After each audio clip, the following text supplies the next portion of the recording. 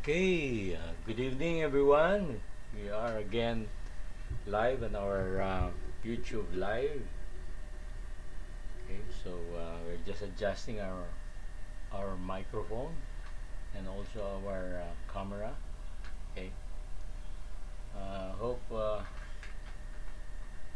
everyone is in good condition, healthy condition, so that we can continue on.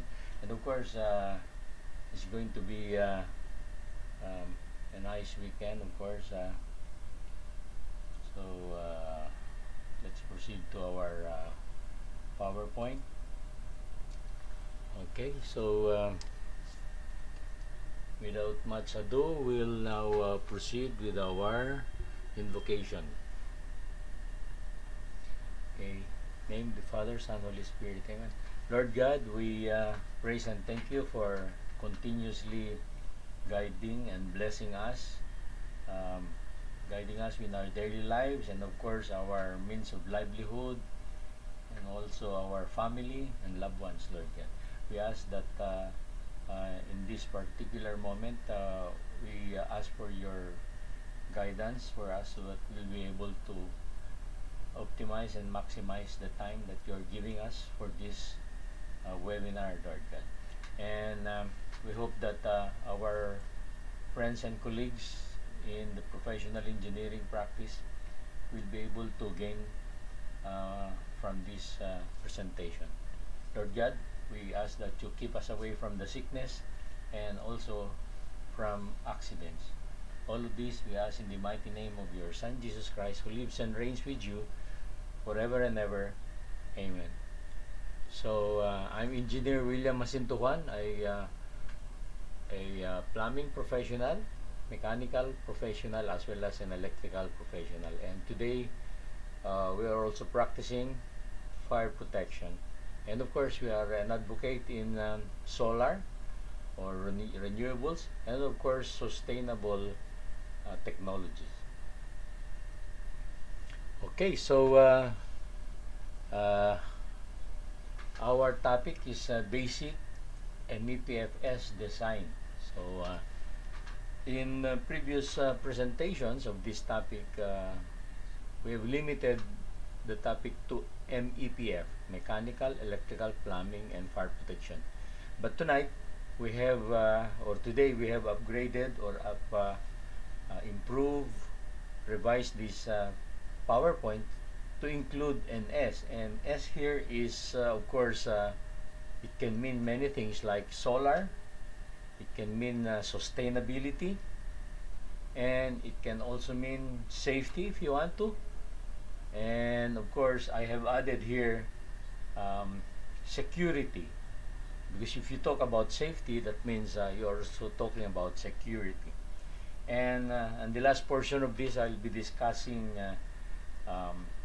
this security fence. No, it's a kind of protection against intruders, okay, which recently we just came to use it in one of our projects. Although in the past we've seen it already, but we've not been quite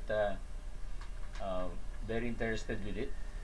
Okay, so MEPFS is mechanical, electrical, plumbing, fire pro. When I say fire pro, it is not fire protection, it is fire professional. So a fire professional is complete in knowledge, not only in sprinkler system, but including anything that will or any active system that is supposed to be done to protect lives and properties. And of course, S in here, I put it as solar or sustainability or safety and security. Okay, so MEPFS, our engineers are previously referred to as the MEPF engineer, no? Mechanical, electrical, plumbing, fire protection engineers, when engaged in building design fields, also known as the building services engineering. The other field is the CSA, or the civil structural architectural phase. So the MEPF and CSA form part of the required disciplines to complete a certain project. Okay, so we discuss mechanical engineers design and oversee the heating, ventilation, and air conditioning, which is HVAC. In America, they have this heating because it's very cold in there. Of course, fire suppression systems, sprinkler systems, that includes the fire pump and the jockey pump, and the sprinklers, the stairwell pressurization, steam lines, boilers, lift, elevators, systems, generators, um, and other mechanical devices. Okay, and the electrical guy, so includes electronic engineers, are responsible for the building's power distribution, standby power generators, uninterruptible power supply, which is UPS, solar power supply systems, extra low voltage uh, or extra low voltage auxiliary systems, that is the telecoms, signalization, building automation or bus. Then of course grounding system, lightning protection. Of course there is the usual lighting and power system, no? The power supply to your loads and of course to your lights. And all other utility facilities in the building have to be provided with electricity so that they would run. There are only a few of these facilities in a building that would not need electricity. Almost all of these, air conditioning, elevators, pumps, and so on and so forth, need electricity. Okay, even your sewage treatment, water pumping, almost all need electricity. So therefore, you need the electrical guy to do this. And then of course the plumbing or the master plumber or the sanitary engineers often design and oversee lower pressure fire protection without fire pump. And of course hot and cold water supply systems, gray water reuse, meaning sustainability. Here we're talking of sustainability when we reuse gray water. Then sanitary sewer lines and ventilation. Of course, LPG gas line for your kitchen, for your cafeteria, or your laundry, because in the laundry sometimes they use LPG to dry the clothes. In the malls where you have the restaurants, they also use LPG to cook the foods there, no? So then of course rainwater collection, because like I said, sustainability is a concern, and storm drainage systems. Okay, then next is the fire protection engineer or the fire professional, are responsible for the building's overall fire and life safety, including fire detection and alarm systems, toxic gas detection and extraction, air pressurization of egress, meaning exit areas, automatic fire sprinkler system, passive and active fire protection systems. So all of these that we refer to as the active, you have the fire hose cabinets, the Siamese twin, the dry standpipe and the wet standpipe, and so on and so forth. Part of these are in the fire pro aspect of the works.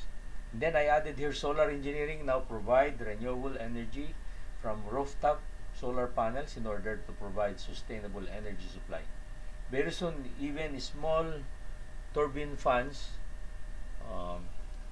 turbine generators powered by wind could also be included in buildings and in some facilities.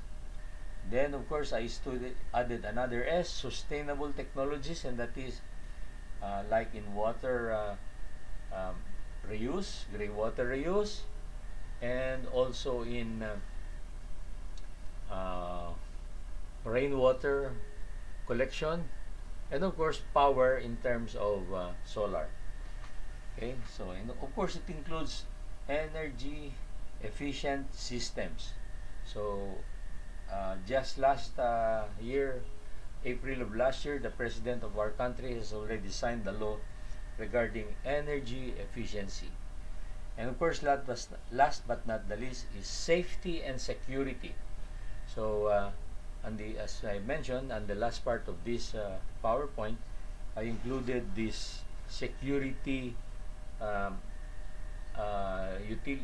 device or equipment or system that would provide uh, backup security or monitoring of the security, or to back up the security guards in your facility. Okay, so let's proceed.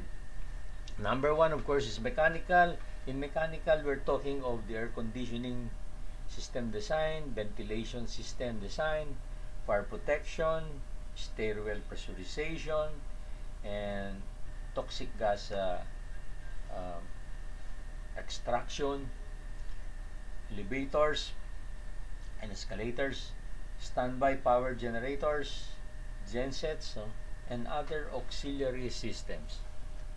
Okay, like what is not included here is the, let's say, uh, a, a, um, a uh, hot water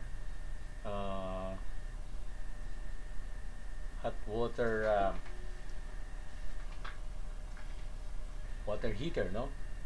So doesn't use the purely electrical unit, but except it uses the mechanical heat pump. So that's another one that is not included in here. And of course, boilers is not included, but it should be part of it. So if your building is a hotel or a motel, most possibly there is a small boiler providing hot water or steam to your laundry needs, and so on. Okay, so we start with our shortcut in air conditioning design. My shortcut here is for every 15 square meters area of an enclosed area with a standard height of about 8 feet to 10 feet or 2.4 meters to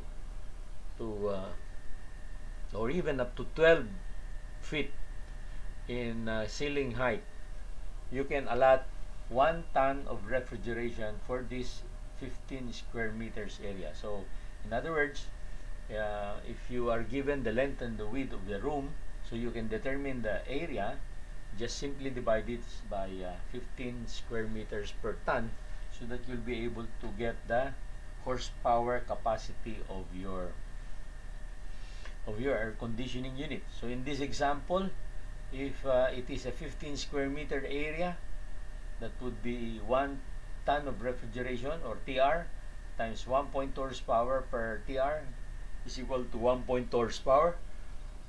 That means you can use a 1.5 horsepower air conditioning units. And here are the typical or standard ratings of ACUs or air conditioning units. The smallest today is the 0.5 horsepower, and then the next is the 0.6 horsepower, and then 0.75 or 3/4. Then the 1 horsepower, 1.5 horsepower, 2 horsepower, 2.5, and 3 horsepower, and the 3 tonner, 5 tonner, 10 tonner, 20 tonners, 30 tonners, and so on and so forth. So when you go up to this big tonner size, no, we are talking of chilled water air conditioning system. So it's a kind of a centralized air conditioning system. Okay.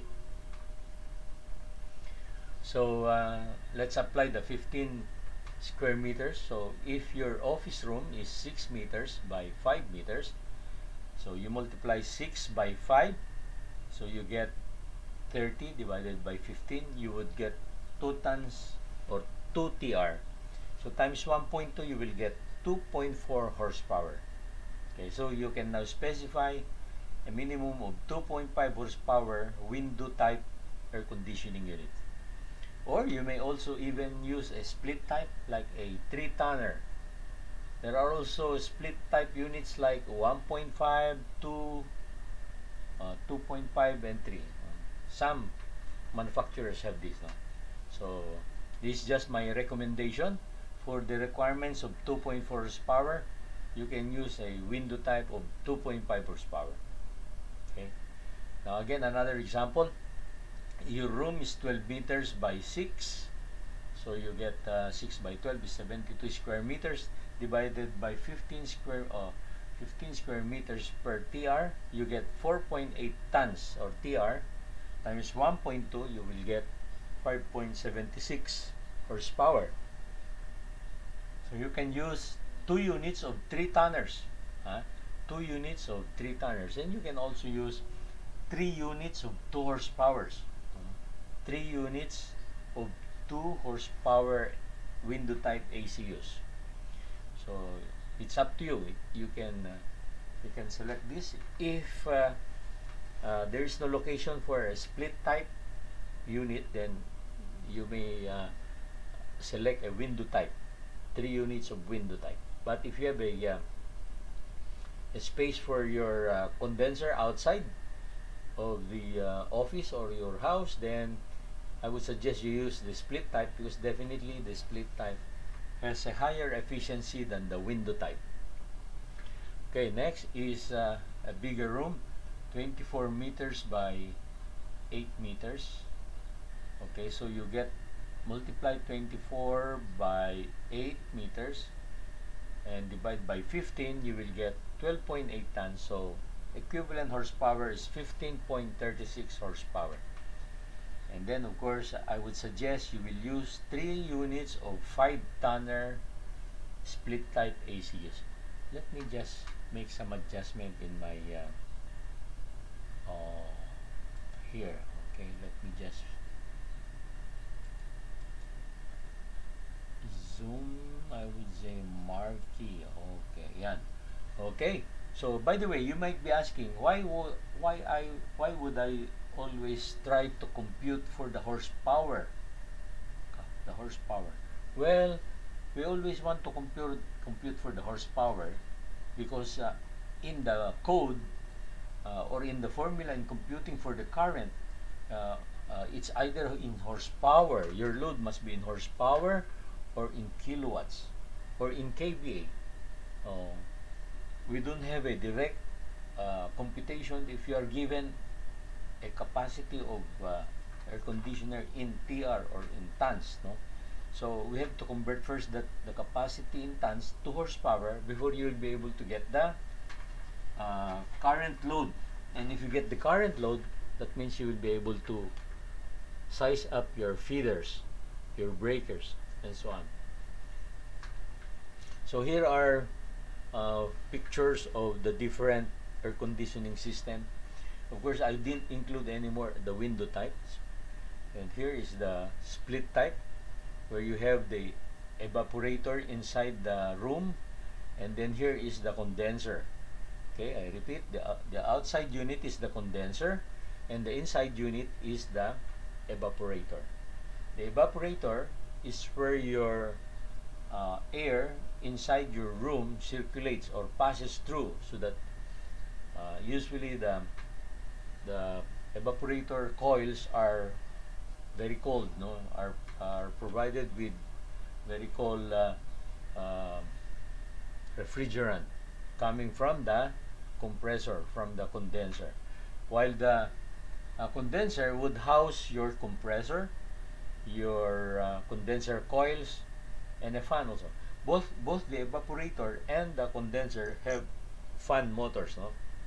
Blowers or fans, because they need to for the evaporator, you need to pass or force air to pass through the evaporator coil, so that it will transfer the cold temperature in the evaporator coils to the room, no? Okay, and on the case of the condenser, you need to pass through the ambient air through the condenser coil so that uh, you can coil you can call the the freon the freon that is coming from the evaporator, which is already hot, no, hot. So there's that means that the freon is circulating from the condenser to the evaporator and back to the condenser and to the evaporator.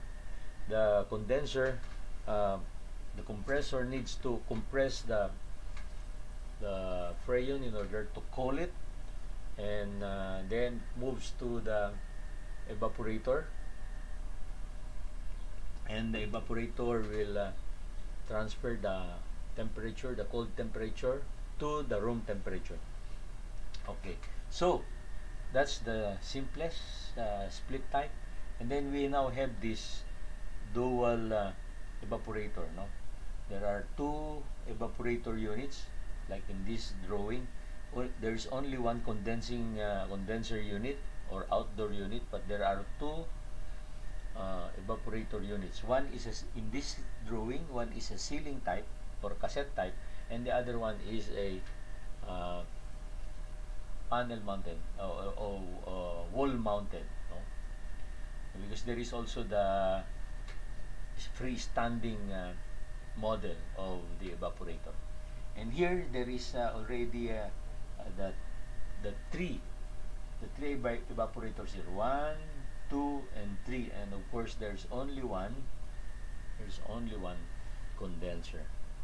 But in here you will notice that while there are so many of these evaporators, 1, 2, 3, and 4, and 5, and 6, you will notice that there is a single condenser, but actually there are two. As you would see, there are two fans provided in this single assembly condensing or condenser unit.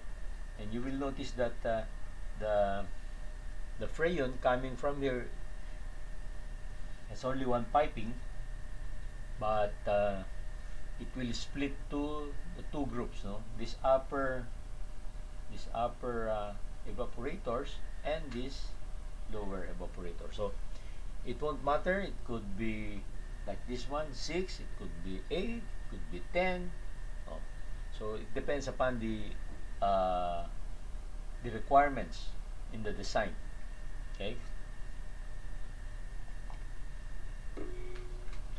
Okay. So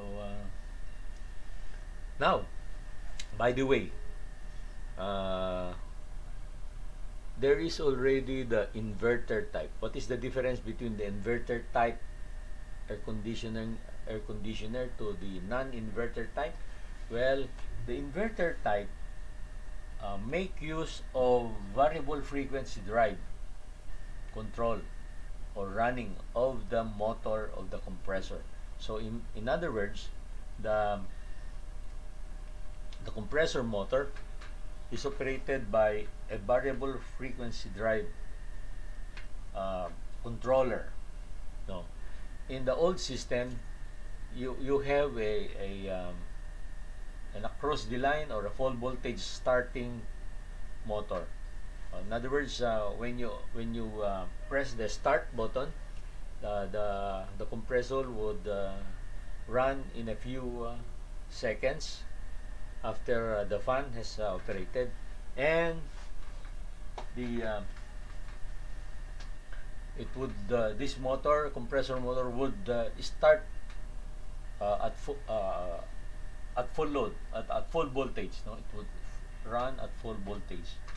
Now while the inverter type will have a varying frequency applied to the device. So in other words, it will convert the 60 Hz AC power into direct current and then invert it again to AC, but of varying frequency. In this way, the motor, the compressor motor, can operate at a varying capacity of cooling, or compressing. So that's how this inverter type air conditioner works. No, now you might want to ask how what would be the advantage of this. Well, number one, because the inverter type is operates sometimes at a lower speed than usual, not like the old one where it would start immediately, would run at full speed and then stops, and full speed and stop, full speed and stop. That's the only way the old air conditioner would operate. Now in the case of the inverter type, it would start at a zero speed, slowly gaining speed to the desired setting of the uh, thermostat. Okay, and therefore you will be afforded here with a soft start. Soft start meaning the operation of the motor will be smooth from zero speed to its whatever is the required speed that the thermostat has been set off. No.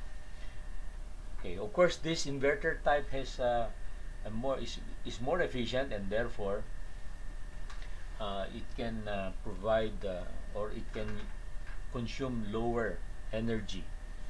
Okay, and because of this function, it can last longer because no more starting at full load, no, and there is no more inrush current. Okay, that's one advantage of this. But of course, the disadvantage is all inverters converts AC to DC, which this conversion is what we call non-linear load, and they produce harmonics. And usually these harmonics currents, the third, the seventh harmonics, are detrimental when it comes to the functioning of the motor itself, because there are devices there that are sensitive to harmonics, like capacitors that are connected there. Sometimes if they are rated with the lower or the normal operating voltage, chances are these capacitors would not last long. Okay, so if the inverter can save you money as compared to the ordinary air conditioner, this other air conditioner, which we call the solar aided air conditioner, the solar aided air conditioner is also similar to the window type, except that it has an external device as shown in here, no. So there is a tank here, so which and you would have these radiators here, and these black pipes here would absorb the heat, the ambient heat, and the ambient heat from the sun will be converted to energy to aid the operation of the compressor, and therefore it will reduce the consumption of the compressor. It will make the operation of the condenser more efficient. If you want to ask what would be the difference in the energy savings between this and the inverter type, if the inverter type can save you something like 20 to 30%, this solar aided ACU would be able to save you more, maybe up from 60% to 80% of the normal cost of or the consumption of the normal consumption of the conventional type. So in other words, therefore, this one, which harvests the heat from the sun and aids the compressor operation, will be more efficient. Is more efficient than the inverter type. The inverter type is only efficient in terms of soft starting and not running at over speed, but over the usual requirements. Okay, that's the only way the inverter type will save you energy. Now, when you go to larger air conditioning system, we use this we use in this system the centralized air conditioning system. A centralized air conditioning system has a chiller. A chiller. So here it's also a big compressor, and but the cooling will be provided usually by a cooling tower. As indicated in here, you would see a cooling tower and the slab above the location of the chiller. The chiller exchanges the chilled water. Okay, it supplies the chilled water to the different air handling units. So you would see here air handling units in its floor. So this one in the ground floor, this one in the second floor, this one on the third and the fourth, and so on and so forth. Okay, and so the chilled water will be supplied to here, and since there is a fan here, it will blow the cold temperature of the chilled water to the room. Okay, and then there will be a return to pass through again here. Okay, now the hot water will be returned back to the chiller for cooling again. So that's how it is, no? Chilled water from the chiller then goes to the air handling units, and then when this water becomes hot, it goes back again to the chiller. So in both systems, there is this riser pipe for the chilled water pipe, and there is also the pipe for the return line. Okay, so that's how this centralized air conditioning is done. There is a tank on the top here, which is the expansion tank. You know, when the water expands, then you need to expand it in the here, so that there will be no vacuum inside the piping. Okay, so in chilled water system, definitely because it is centralized, it has the advantage of higher efficiency as compared to the small units like the window type, the split type, and others, and the BRF or the BRV, variable refrigerant volume, or variable refrigerant flow. That's the BRF. Okay.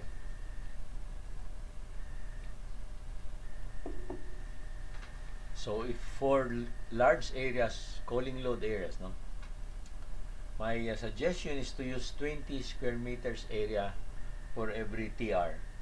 So say for example, if you have a warehouse area of 200 meters long by 100 meters wide with a height of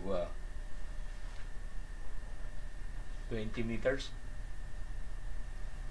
not 20 meters, 9 meters ceiling for the warehouse, then 200 meters by 100 meters divided by 20 square meters per ton would be equivalent to about 100 tons, no? So use 2 units of 50-ton chillers. Horsepower for each chiller would be about 60 horsepower. 50 tons times 1.2 or 60 horsepower. And the cooling tower load will be 1 5 horsepower circulating water pump and 1 3 horsepower cooling tower fan. So that will be the load of the cooling tower. So there are for the 2 chillers, there are 2 chillers, so there will be 2 of these. Okay, so that's for bigger loads. Now you can compute for the electrical load of this system. Okay, ventilation. In ventilation, I also use 15 CFM. So it will become easier for you to make your ventilation design. So for every person inside a CR, a toilet room, or a restroom, for every person there, capacity like a number of water closets and lavatories, no? Allot 15 cubic feet per minute per person, no? 15 CFM per person. So say for example, if the restroom has 5 water closets and 3 lavabos or lavatories, so that means there will be a maximum of 5 people in the room, uh, uh, doing their thing. Okay, maybe 5 in the closets, urinating or whatever, no, and 3 uh, uh, washing their faces or brushing their teeth, you know. So you have 8 people. 5 plus 3 persons times 15 CFM will give you 120 CFM minimum requirement. So you will use the minimum or the smallest available exhaust fan or ceiling fan, which is 160 CFM. The normal or the standard small exhaust fan, like which looks like this, has a capacity of 160 CFM, this one, and it has a rating of 60 watts. So this one, no? Okay. Okay, I just added here some data for you if you want to do some easy duct sizing. Okay, so here on the left side are the diameter in millimeter of your duct pipe. So say for example you have a duct pipe of 200 mm, meaning 8 inches diameter, and if you are for comfort only, so you would have the target meters per second speed of the air. Okay, so that would be, if it is 200, 622, this is the cubic meters per hour volume, and this is the speed. At 5.5 meters per second, your volume would be 622 cubic meters per hour. So if you are for industrial systems, you will notice it is 1,130 cubic meters per hour. So that's how this matrix would be used for, no? Okay, so I just included here some simple ducting, like this one 20 mm diameter, this one 16 mm diameter, and 20, and here is 12. Okay, sorry, 12 inches, 22 inches, 20 inches, 20, and so on. Okay, so usually these are round ducts. When you do the ducting, you have to make it smooth, like in the case of this, no? There, no? Here is also another ducting layout, and just for your reference.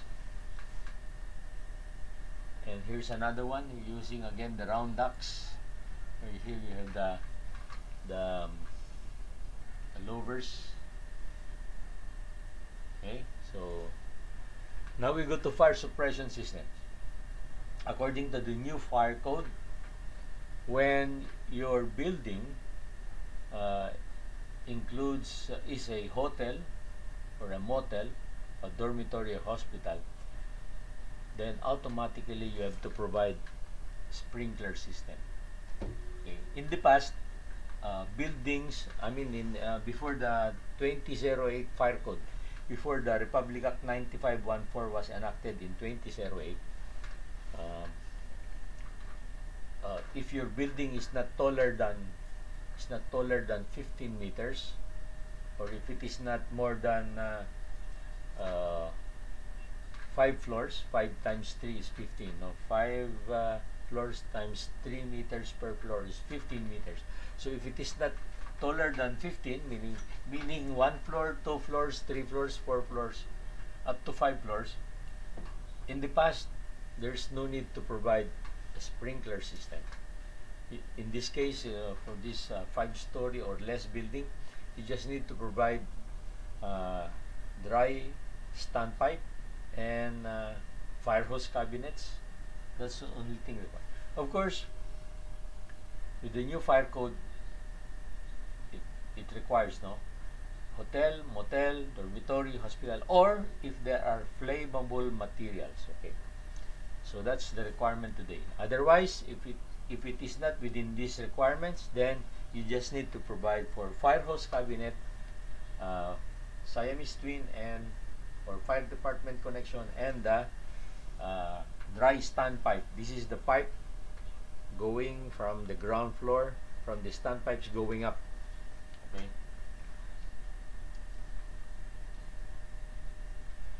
Here is a portion of the code which emphasizes the need for sprinklers. Number 5, extinguishing requirements. All buildings shall be protected throughout by an approved supervised sprinkler system, except in buildings where all guest sleeping rooms or guest suites have a door opening directly outside the street or grade level, or to exterior exit access arranged in accordance with, and so on and so forth. So again, we repeat, all buildings shall be protected throughout by an approved supervised sprinkler system.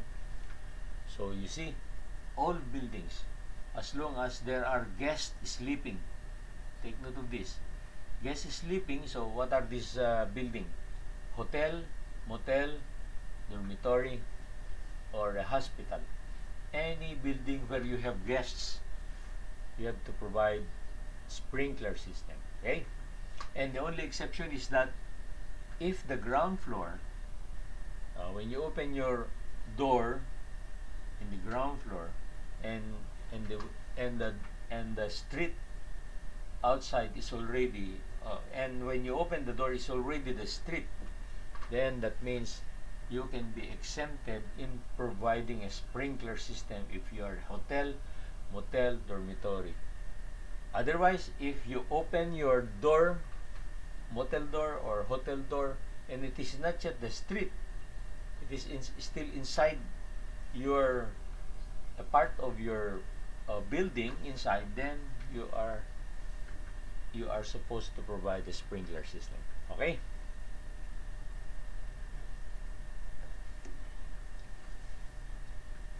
Fire suppression system. So sprinklers must be provided.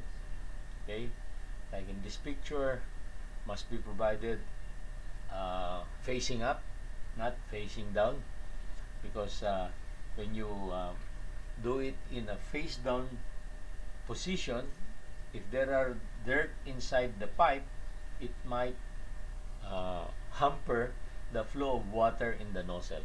Okay, so it must be facing up. Here, you can only make it facing down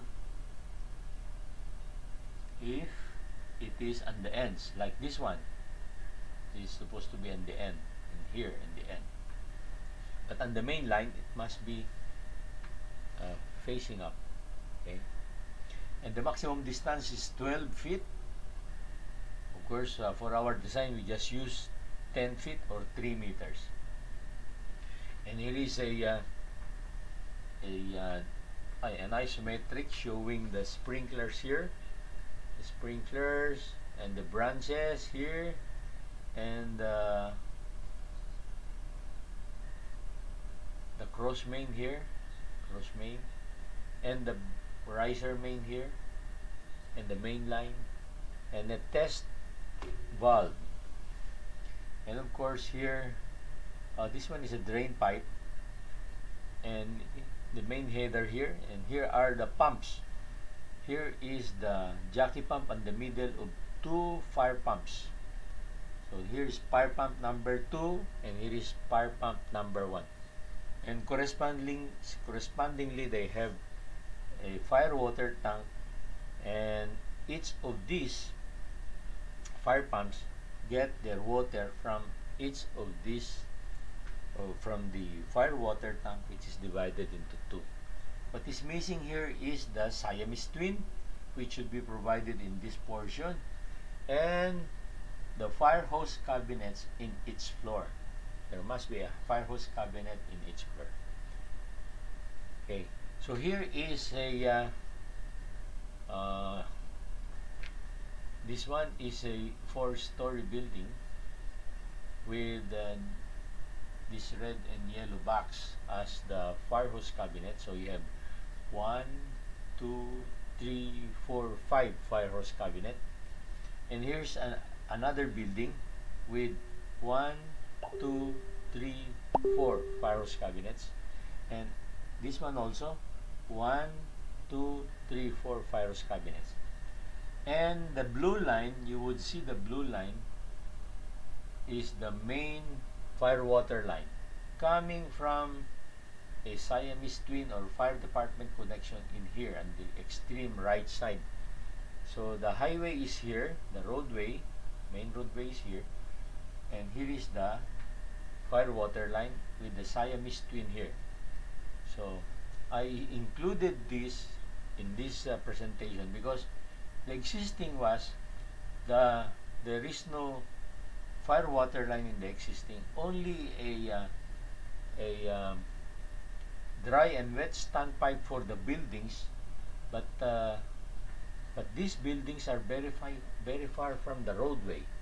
So how can a fire truck, supply water to the dry standpipe and to the wet standpipes? Of course, we added here a fire pump, a small fire pump. As you would see the blue line here going to the system. Okay, so it is a lesson. When you do your design, you have to check where the roadway is. If the locality, if the location will not allow you, the fire truck to come close to the building, like in this portion, this building here is very far from the highway. So if there is a fire here, the fire truck cannot come inside the lot. So there must be this blue line that must be installed from the buildings going to the side of the road, so that to facilitate the flow of fire water. So therefore, this blue line must be adequately sized, correct size, with not so many bends, so that the friction loss in the pipes will not be so big. And here is a sample hydraulic calculation sheets to determine the pressure or the size of the meaning to show that the size of the main fire water line is adequate. And here the pressure at the end, it will still be 45 psi. Everyone, 45 psi. Okay, so fire hose cabinet, usually the length is about 100 feet, and it must be located so that it can reach the farthest point in the building, or if there is a long building, you can provide 2 or 3 so that the fire extinguishers, the fire hose can reach the farthest point. Okay, and here are pictures of the Siamese twins of fire department connection. There is this 2 Siamese twin, and then this one also Siamese twin, 2 nozzles, 2 nozzles, 2 nozzles, but this one is 4 nozzles. 4 nozzles would provide for 2 risers. A pair of nozzle will provide for a single riser. Okay, this one single riser, this one single riser, but this one 2 risers. Okay, and here are the specifications for sprinkler head nozzles or spray nozzles. The spray nozzles open operates at a minimum of 7 psi. So 7 psi. Lower than 7 psi of water, it cannot operate. Now, about the temperature, the minimum temperature for it to start to sprinkler water is 57 degrees. Of course, there are also other types with higher temperature ratings. Okay? This is the standard nozzles that we use in the residential, office, and in the commercial. And here is a table provided from NFPA 13. Okay, NFPA 13 is sprinkler systems. Table 8-5.3.2 and A, you know. So it means that if you have a pipe of 1 1/4, you are only allowed to connect or to supply water to 3 sprinklers. If it is 1-inch pipe, up to 2 sprinklers only. If you have a 2-inch pipe, then up to a maximum of 10 sprinklers. If you have a 3-inch pipe, up to a maximum of 40 sprinklers only. If you have a 4-inch diameter pipe, up to a maximum of 100 sprinklers only. Okay? Now here, we have the jockey pump and the fire pump. The jockey pump is a small pump, usually about 1/10 of the size of the fire pump, and it runs and runs and runs so that it will pressurize the hydraulic system, the water inside the hydraulic system, the sprinkler system. The fire pump will not run. It will only come to run when there is a fire. Okay? Of course, you can run the pump if you are testing it. Okay? But normally the fire pump is not running. It's only the jockey pump that is running and running 24/7. Okay? So it will maintain the pressure in the hydraulic system to the desired pressure, whatever is that desired pressure or calculated design pressure. Okay, and here is a picture of a fire pump, this red pump here, this one, and its motor, and the jockey pump. This is the jockey pump and its motor. It's a vertical pump, and this one is a horizontal pump, horizontal split type centrifugal pump. Okay.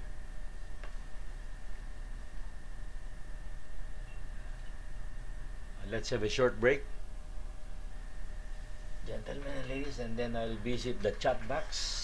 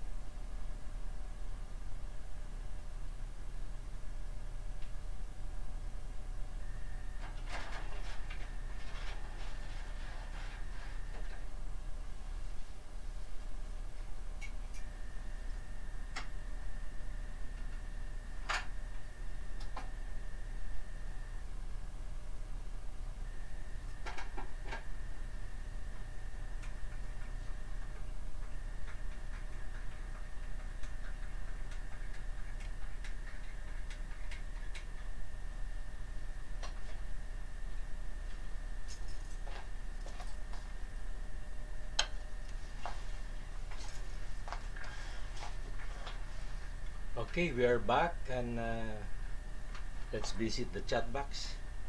Oh,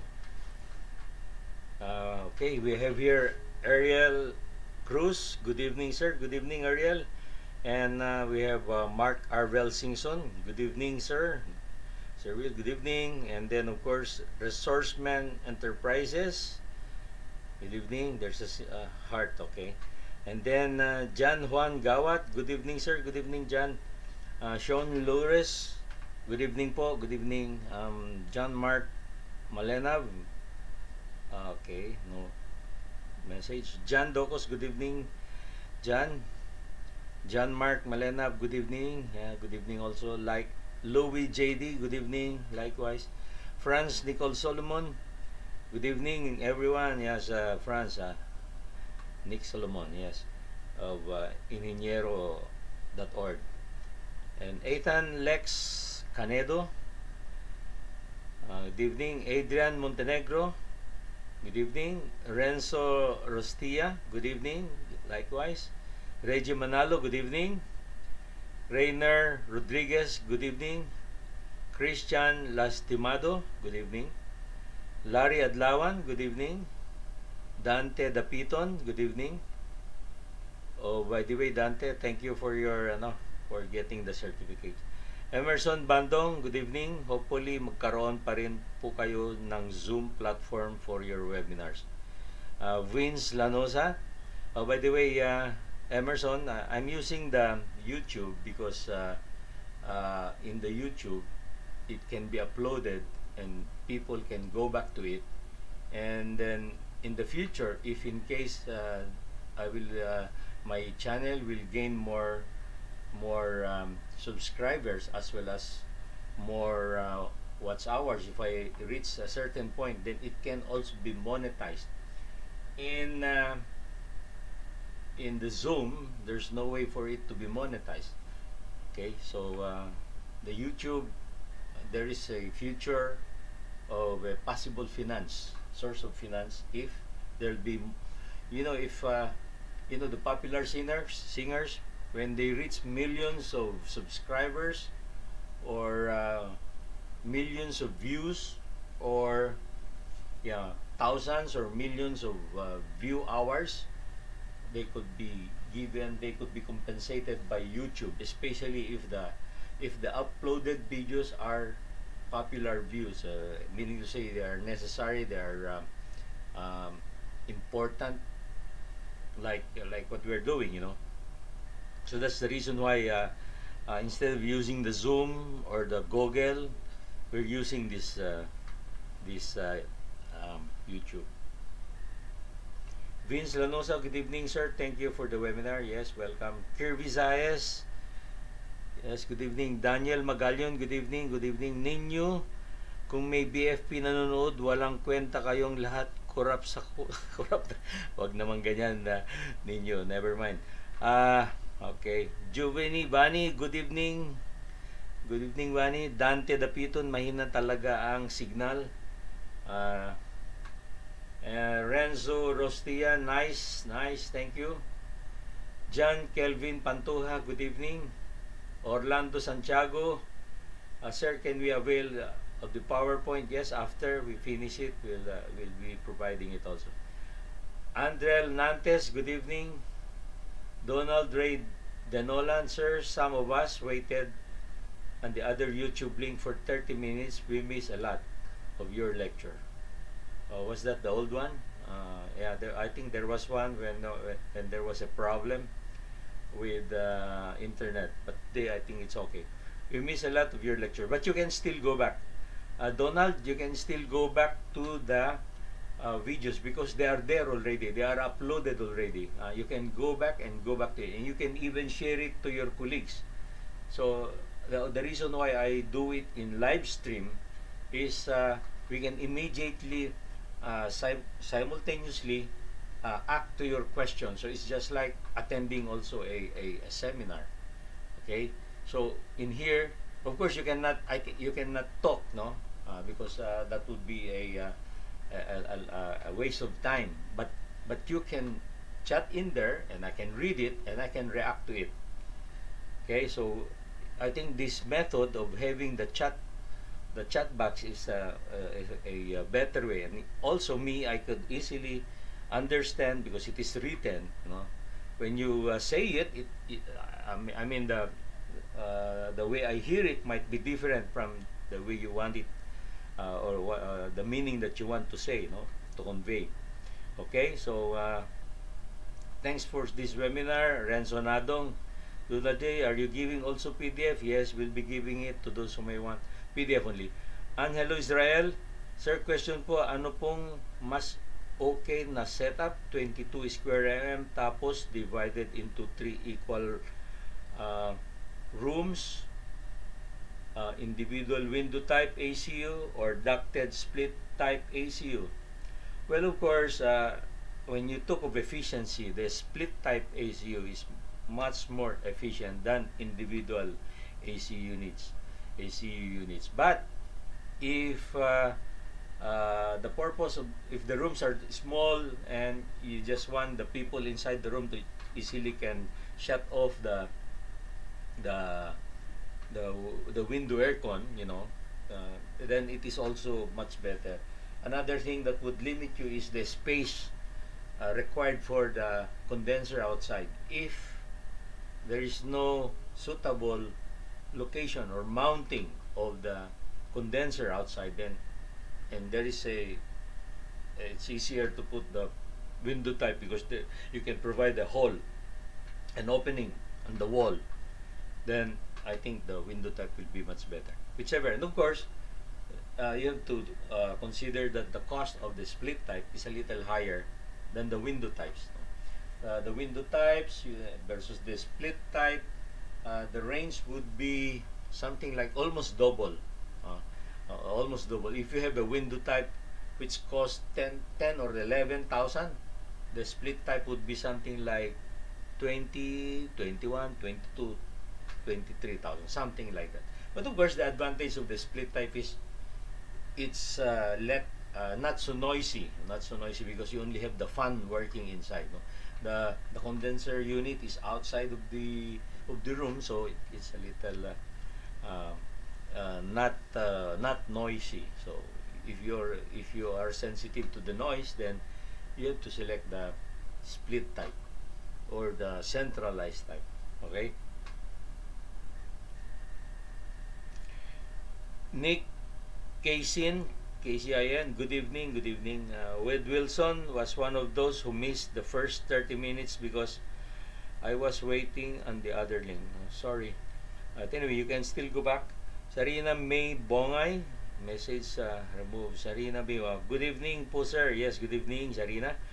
Adnan Nananan, Renzo Rostia, sir, ako din po nag-avail ng certificate. Yes. Anyway, any one of you who will like to get a certificate after we finish the webinar, then please do so. And again, you can always go back to it, but I would suggest that you will ask some questions, especially if you are not watching it in the live, where you can ask directly the questions. I mean to say, when you're just going to view the uploaded video in the future, you can always ask question in the YouTube. So anything that you want to ask, so that will confirm that you have watched the video. You know, I just don't not like to issue certificate because the only way for me to be assured is that you want to get it, but the only way is for you to ask questions and I will answer it. So if somebody will ask, oh, you issued this guy a certificate when in fact he didn't view the video. Oh, that's it. I will say, oh, come on, he asked questions. Oh, that should be good enough, of course. But we do not want to fool ourselves asking for a certificate without really watching it or learning from it. Okay. Nestor, yeah, Nestor, our auditor in PISAMP, very good for MEPF engineers and aspiring MEPF engineers. Yes, you're right, Nestor. Jonas Mojica, good evening and thank you, sir, for sharing. Yes, welcome. Orlando Santiago, can we avail of the PDF? Yes, we'll do that. Jim Carlo, good evening. Troy Jan Arota, shout out, Sir Vic Santos. Okay, so Vic Santos, shout out. Nick Kaysin, sir, can we have a copy? Yes, we'll do it. Thanks. I'm curious. Good evening, sir. Maybe his name in YouTube is I'm Curious. Good evening, I'm Curious. Aquileo Santiago, good evening, everyone. Sharina Mibongay, thank you for your live streaming. This is a great info for us MEPFS engineers. Sure, Sharina. Donald Antonio, good evening.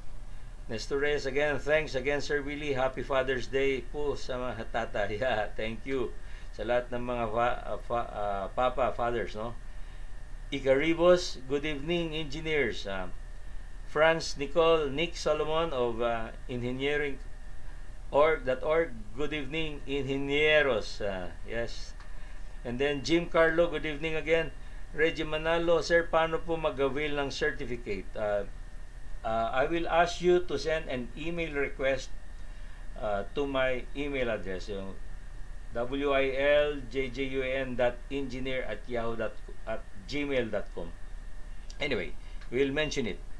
Reggie Manalo, paano mag-avail? Donald Ray Denolan, sir, I was one attending 8 months ago in your Quezon Avenue Training Center. I'm happy you come up with this online seminar in YouTube, and I can now attend again through online. Watching here in Guam. Oh, regards to all of you there in Guam, our fellow Filipinos. Donald Ray Denolan, huh? It's very good that you are online and watching and joining us here. Reggie Manalo, very fruitful webinar. Yes. Mark Ramsey, good evening. Yes. Kirby Saez, good evening. Thanks. Alejandro Abobo Jr., good evening, sir. And engineers, thank you for the live stream. Herbert Soyat, good evening, sir. Arvin Mangundayaw, sir, good evening. Where can we get the copy? We'll send it to you via email. Orlando Santiago, nagbibigay din po ba kayo ng software ng hydraulic calculation? We will discuss this in the future. Hydraulic or pressure drop or friction loss calculation for sprinkler system. Okay? So now we'll continue. Okay, so now we are here. We're back to the slide. I was one point here in the suction of the pump is it must be positive pressure. In other words, you cannot suck in the water from a below the floor fire water tank. No, in other words, your fire water tank must be the same level from the intake of this pump. Okay, if it is an underground cistern, you must use a submersible turbine pump. Okay, later on we'll show some of this. I hope I can show it. Okay, because if air would come in, because then you will have cavitation in here, and that will fail. I mean, the functioning of the pump will be a failure. Okay. So fire water tank must have a capacity adequate for the operation of sprinklers. It is generally size similar in capacity to the domestic water tank in order to provide as an alternate storage for domestic water. A normally closed gate valve interconnects the fire water tank and the domestic water tank to allow cleaning of either tank. A good consideration is to provide a rainwater storage tank with filters from the downspouts, which can provide alternate water supply to the fire water tank. So I'd like to explain here, that's why we recommend MEPF practice. So you have to learn plumbing as well as fire protection. No? So in fire protection, you do the hydraulic calculations to be able to determine the minimum GPM capacity flow rate of your fire pump. And then after determining the flow rate of your fire pump, you will be able to determine the minimum capacity of your fire water tank, say for a 1 hour fire water supply. Then you will also compute for domestic water requirements of your shower heads, your lavatories, kitchen sinks, all need for the domestic water. Now, then you will compare the volume of the fire water, the calculated fire water volume, and the volume of the domestic water. Now, whichever of the two is higher, no, you will have to select the higher one for the domestic water, assuming your fire water is 12,000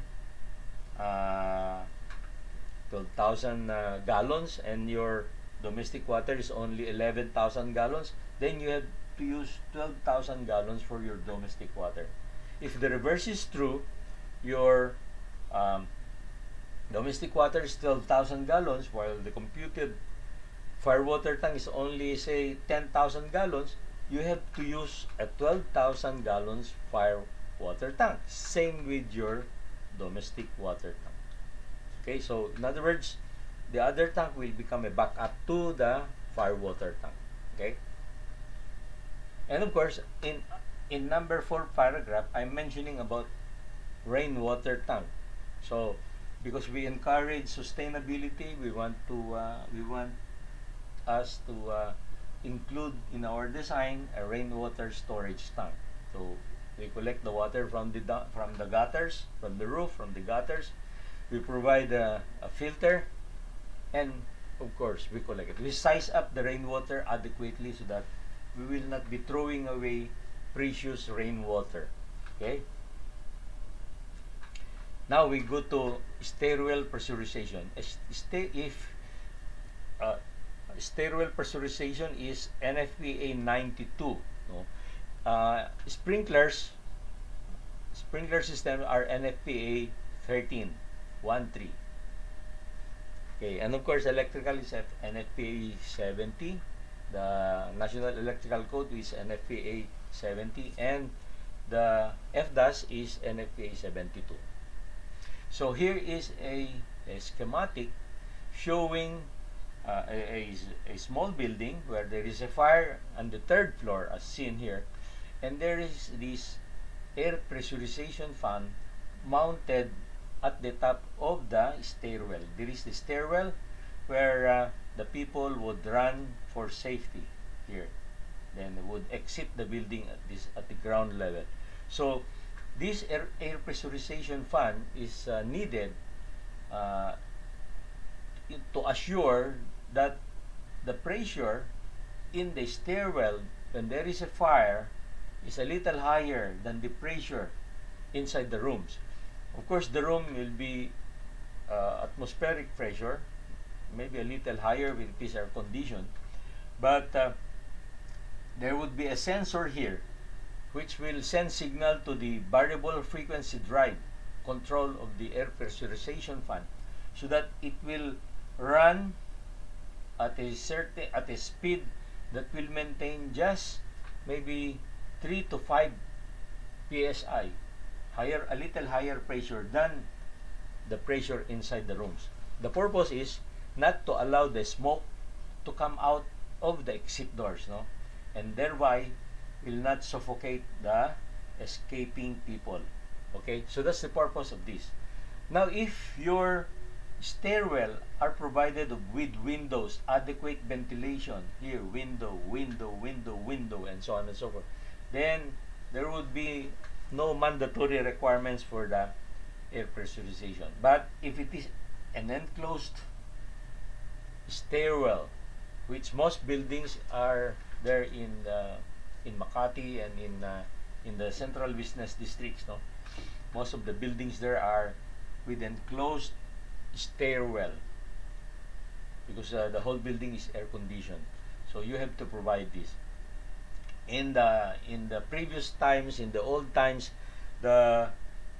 instead of a variable frequency drive control, they would just use an across the line or even a Y delta starter.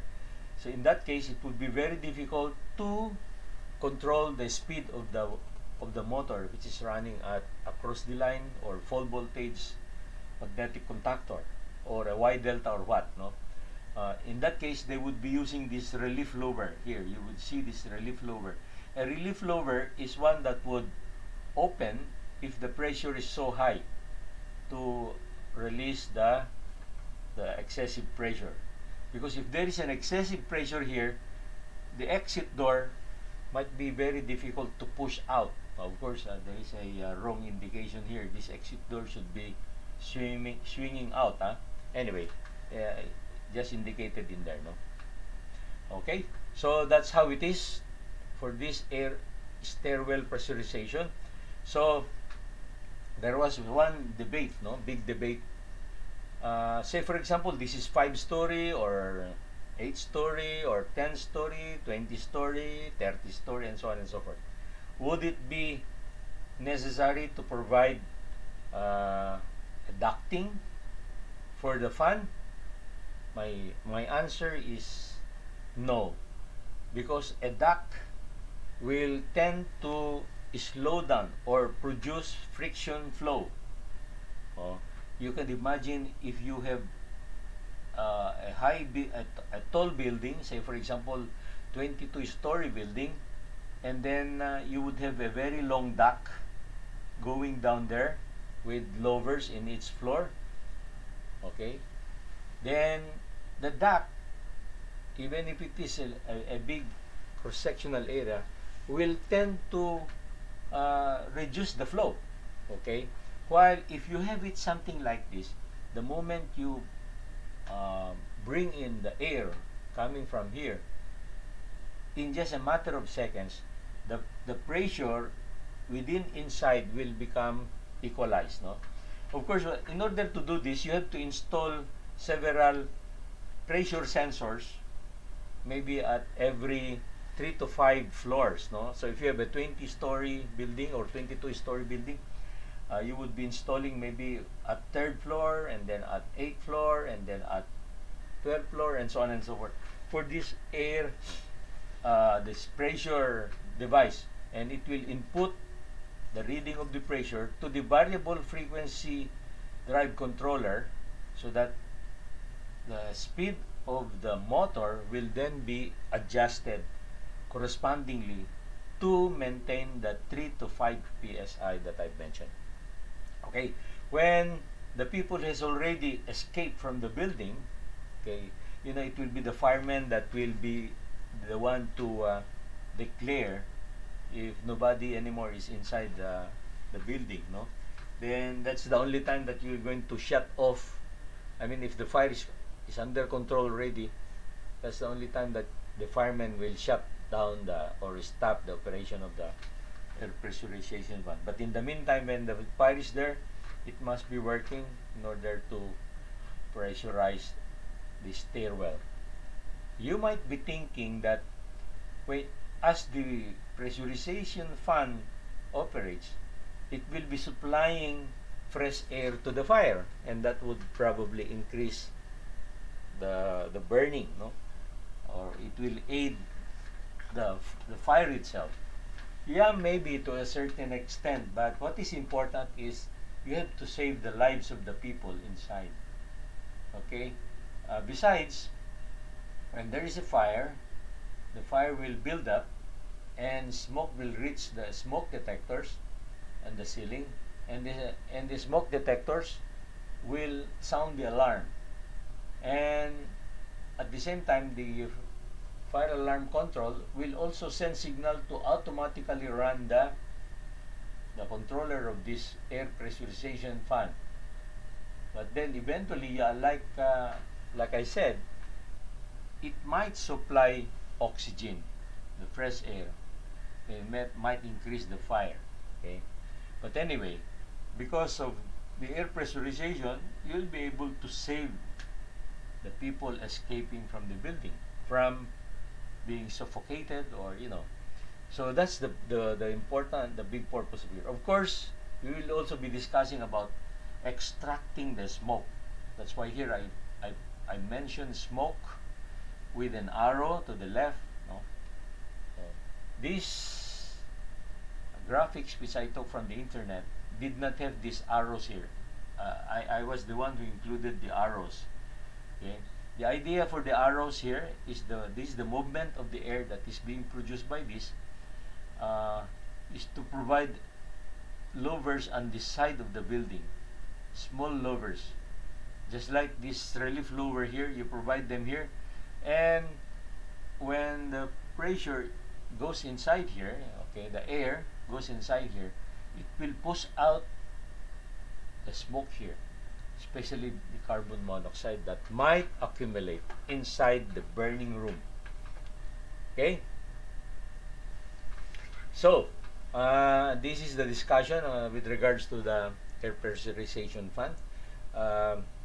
Stairwell pressurization fan, it is operated automatically by the FDAS, by the smoke detectors, okay?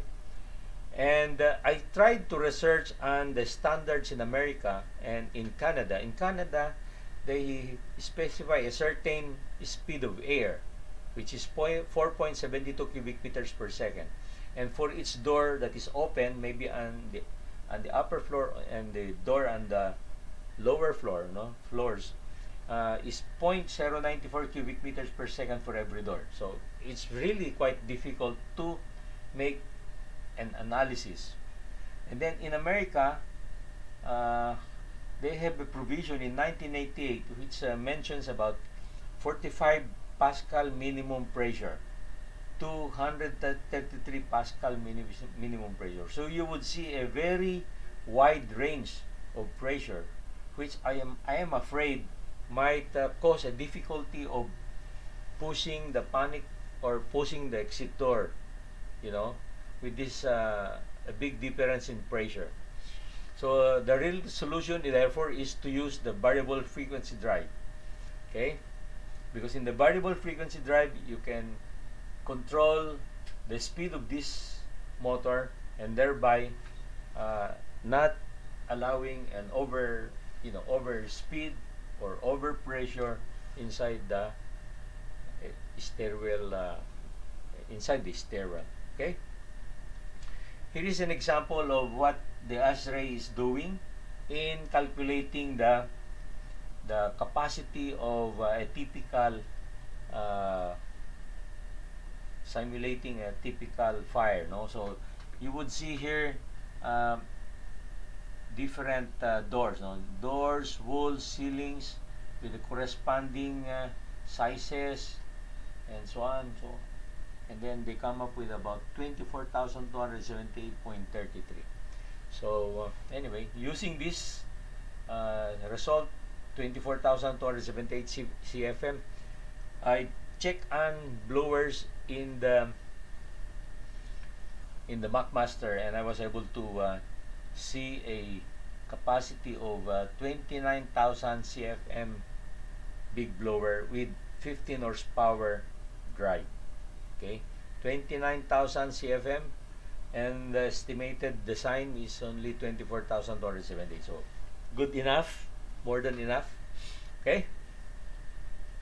Now we go to dangerous gases or toxic gases. If there's a fire, chances are you will be producing carbon monoxide. The fires that have caused so many deaths, including the ozone fire, the Manor fire, and even the 2017 fire in the Resorts World, were caused by carbon monoxide. Carbon monoxide is a colorless, odorless, tasteless, flammable, toxic, or poisonous gas. It is slightly lighter than air.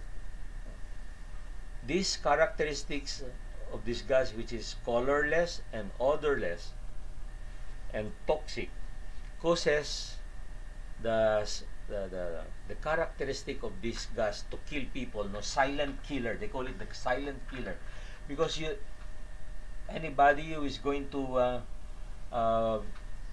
die because of poisoning, carbon monoxide poisoning, is you'll never know that you have inhaled this. Why? Because it is odorless. Why? Because it is colorless. Okay, so you could imagine the deaths, the 37 people who died at the Resorts World fire in 2017. In June of 2017, the gunman started to create fire in the playing tables, also in the slot machine area. He would spill fuel, like I think kerosene or gasoline maybe, and ignite it. But since there was not enough gasoline or kerosene that is being thrown away, and since the materials there are fire retardant, the fire will just simply will not continue to to burn. No, it just starts, and later on it would the fire would be put off. Now, this condition of incomplete combustion created the carbon monoxide that went through the air conditioning system of the research world, and it was distributed by the air conditioning system to the different rooms where the people or the patrons, the playing patrons, were afraid went to seek shelter, or and they locked the doors, okay, thinking that they are already safe in there. But the truth is, the carbon monoxide that was produced was scattered throughout the hotel, the Resorts World Hotel. So that on the next day, when the guards of the building was trying to check on everybody else, the patron that were missing, they discovered these people dead in the different rooms. Okay, so let's just review the characteristics of carbon monoxide. Carbon monoxide is produced during fires in enclosed areas due to incomplete combustion.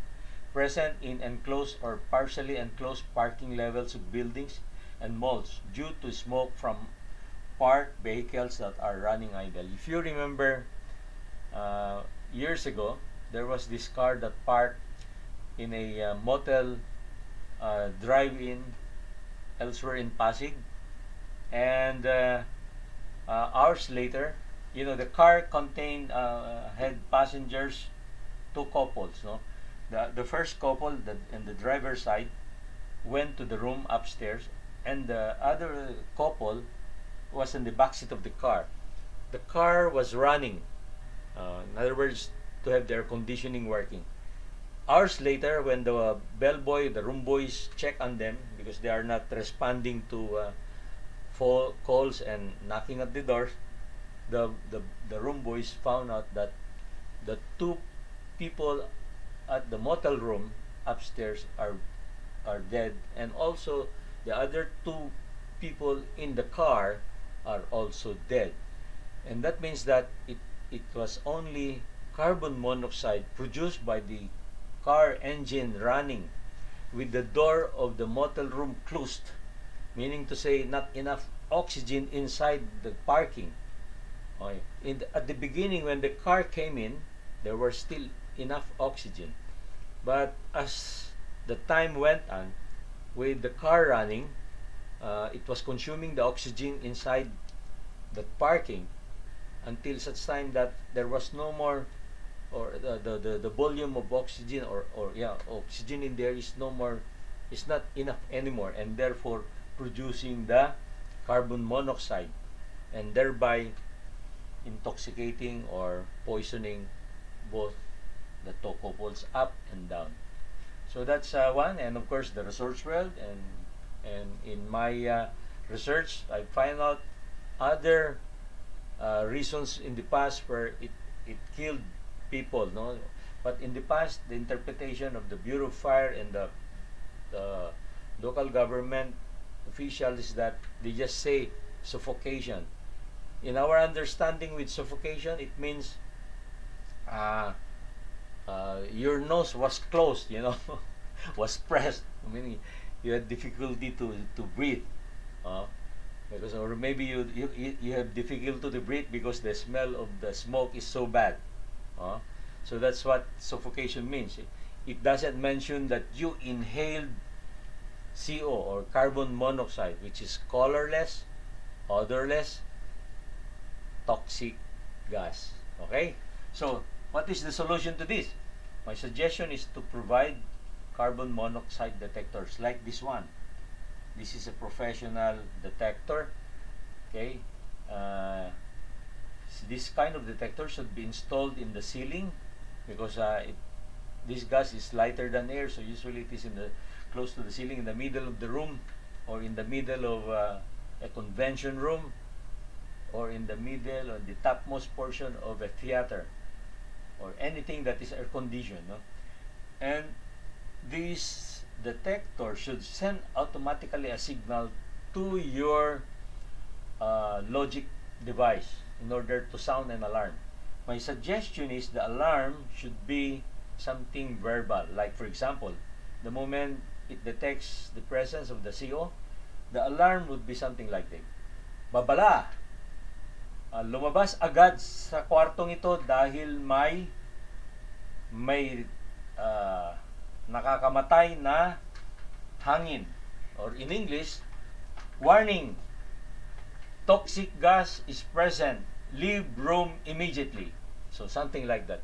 To differentiate it from the present fire alarm detection system. The present system of fire detection alarm system simply uses smoke detectors and heat detectors. It doesn't have these toxic gas detectors yet. Okay, so we must include it, otherwise when the next accident happens, like in sana wag naman, no? If it happens in such places like Terminal 3, Terminal 2, theaters, Araneta Center, or the Mall of Asia, SMX, Convention Center, any other convention center for that matter that is enclosed, enclosed, and you are prone to produce carbon monoxide when there is a fire. Okay, I hope that is clear to everyone. It is not yet in the books. We are the ones who have started advocating it since 2017, but we need to revise our Fire Code of the Philippines to include it. We need to revise the NFPA. We need to revise our PEC. We need to revise our electronic codes. We need to revise all our codes to include this requirement. Otherwise, if the next fire will happen in an enclosed building, more people will die. I hope not. I hope I'm wrong, but that is the truth. Okay, so now we go to the next toxic gas. So we've just discussed carbon monoxide. Now we go to, there are three other gases that are dangerous gases. I put in number 2 here, hydrogen sulfide. Hydrogen sulfide is a gas that is produced from the sewer, from the septic. It's a colorless, corrosive, flammable, toxic, and poisonous gas with the odor of a rotten egg and slightly heavier than air. Okay, this hydrogen sulfide comes together with the CH4 or methane. So when you produce methane from the septic, there is also this hydrogen sulfide. In the refineries, if you are familiar with the petrochemical refineries, you would see a very long pipe going through the air, and there is a flare, there is a fire on top of this long pipe, and the gas that is being burned here is hydrogen sulfide or H2S. This hydrogen sulfide in the refinery, if not burned in the flare, and since it is heavier than air, would kill the operators in the refinery, so they have to burn it. It is also found in oil platform or gas platform, like in the Malampaya gas platform. So you also have a flare in there. So, okay, the solution to this is you must have a detector like this one, an H2S gas detector, and it should also sound an alarm and automatically run extraction or ventilating fans. Oh, let me go back to that. The carbon monoxide should also be provided with a corresponding extraction and ventilating fan.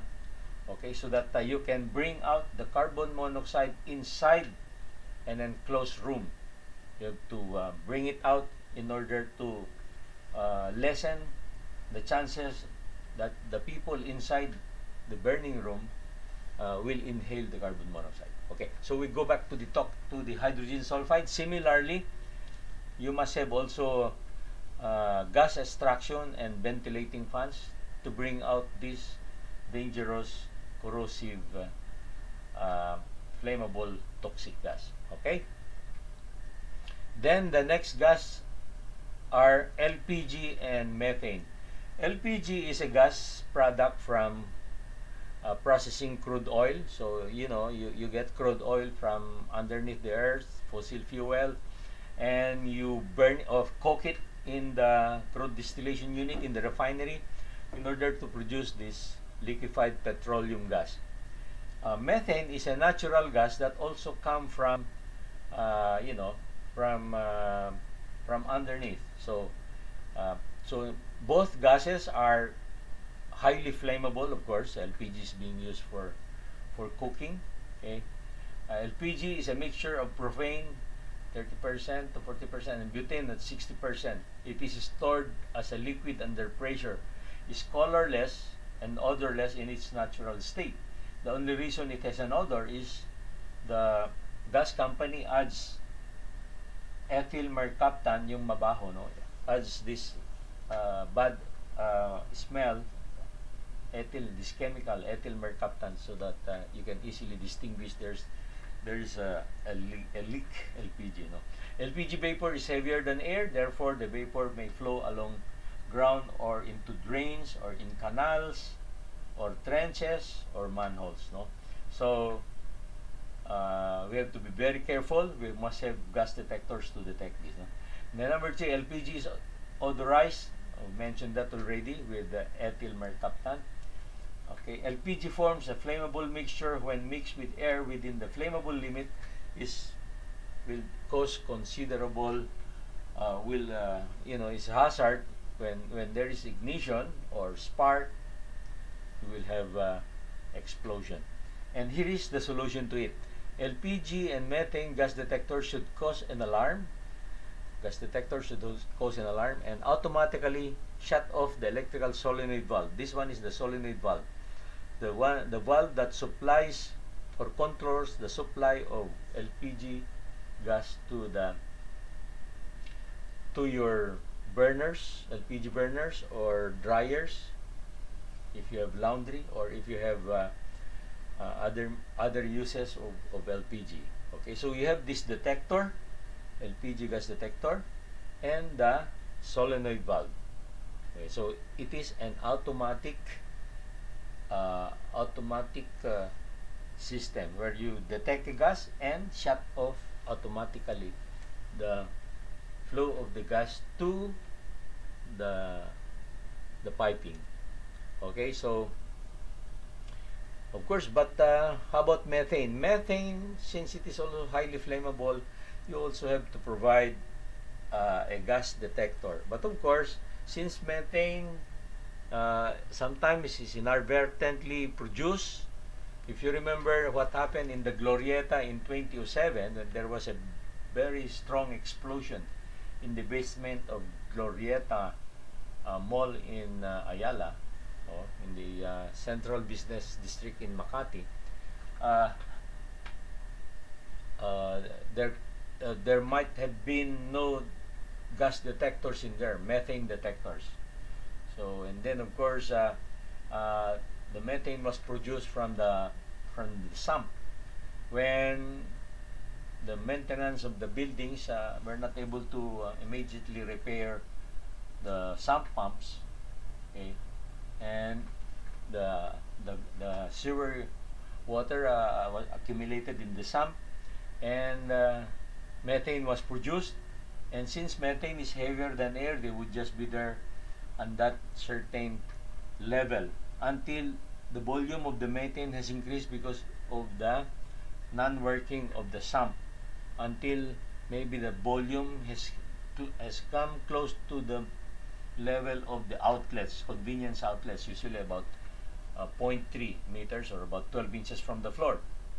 Okay, and then maybe somebody plug in a charger, or maybe switch on a device, or that caused a spark, and the spark ignited this methane, which included a hydrogen sulfide, and it killed up to, I think, 11 people. So if you would see the picture of the result of the explosion, it was really so bad. And also the explosion that tripped off the Serendra 2 building condominium in the Bonifacio Global City, very close to the Market on the sixth floor of the Serendra 2 building. There was a leak gas, LPG, and it was ignited by the switching on of the switch by the person coming into the room, and created the explosion. So be very careful for this. When doing the design, you must include these detectors to ensure that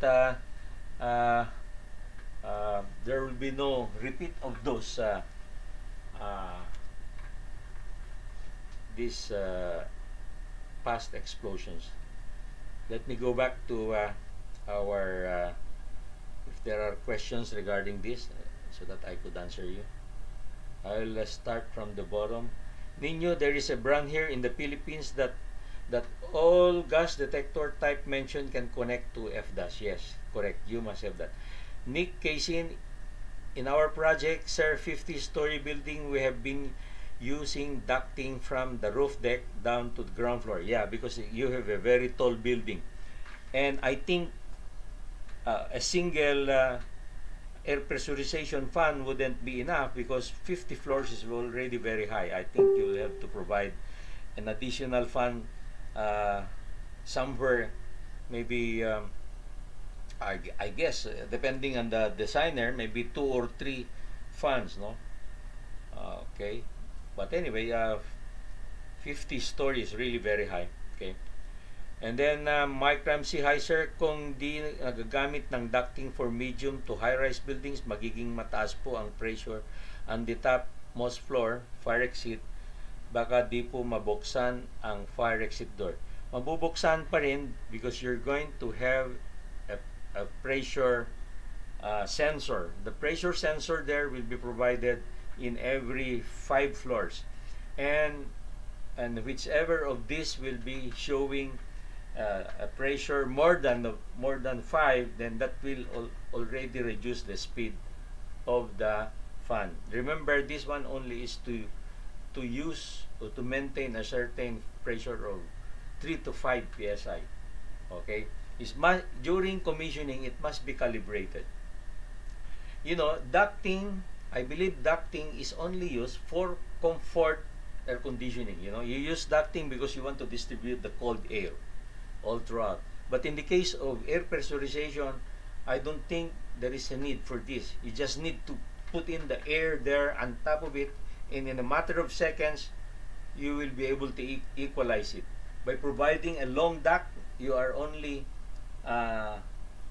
curtailing or shackling the flow of the air.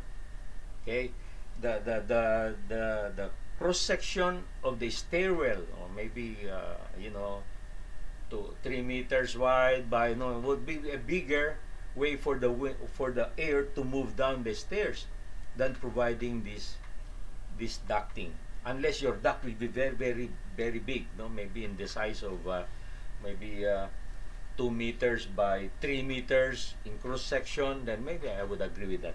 Okay.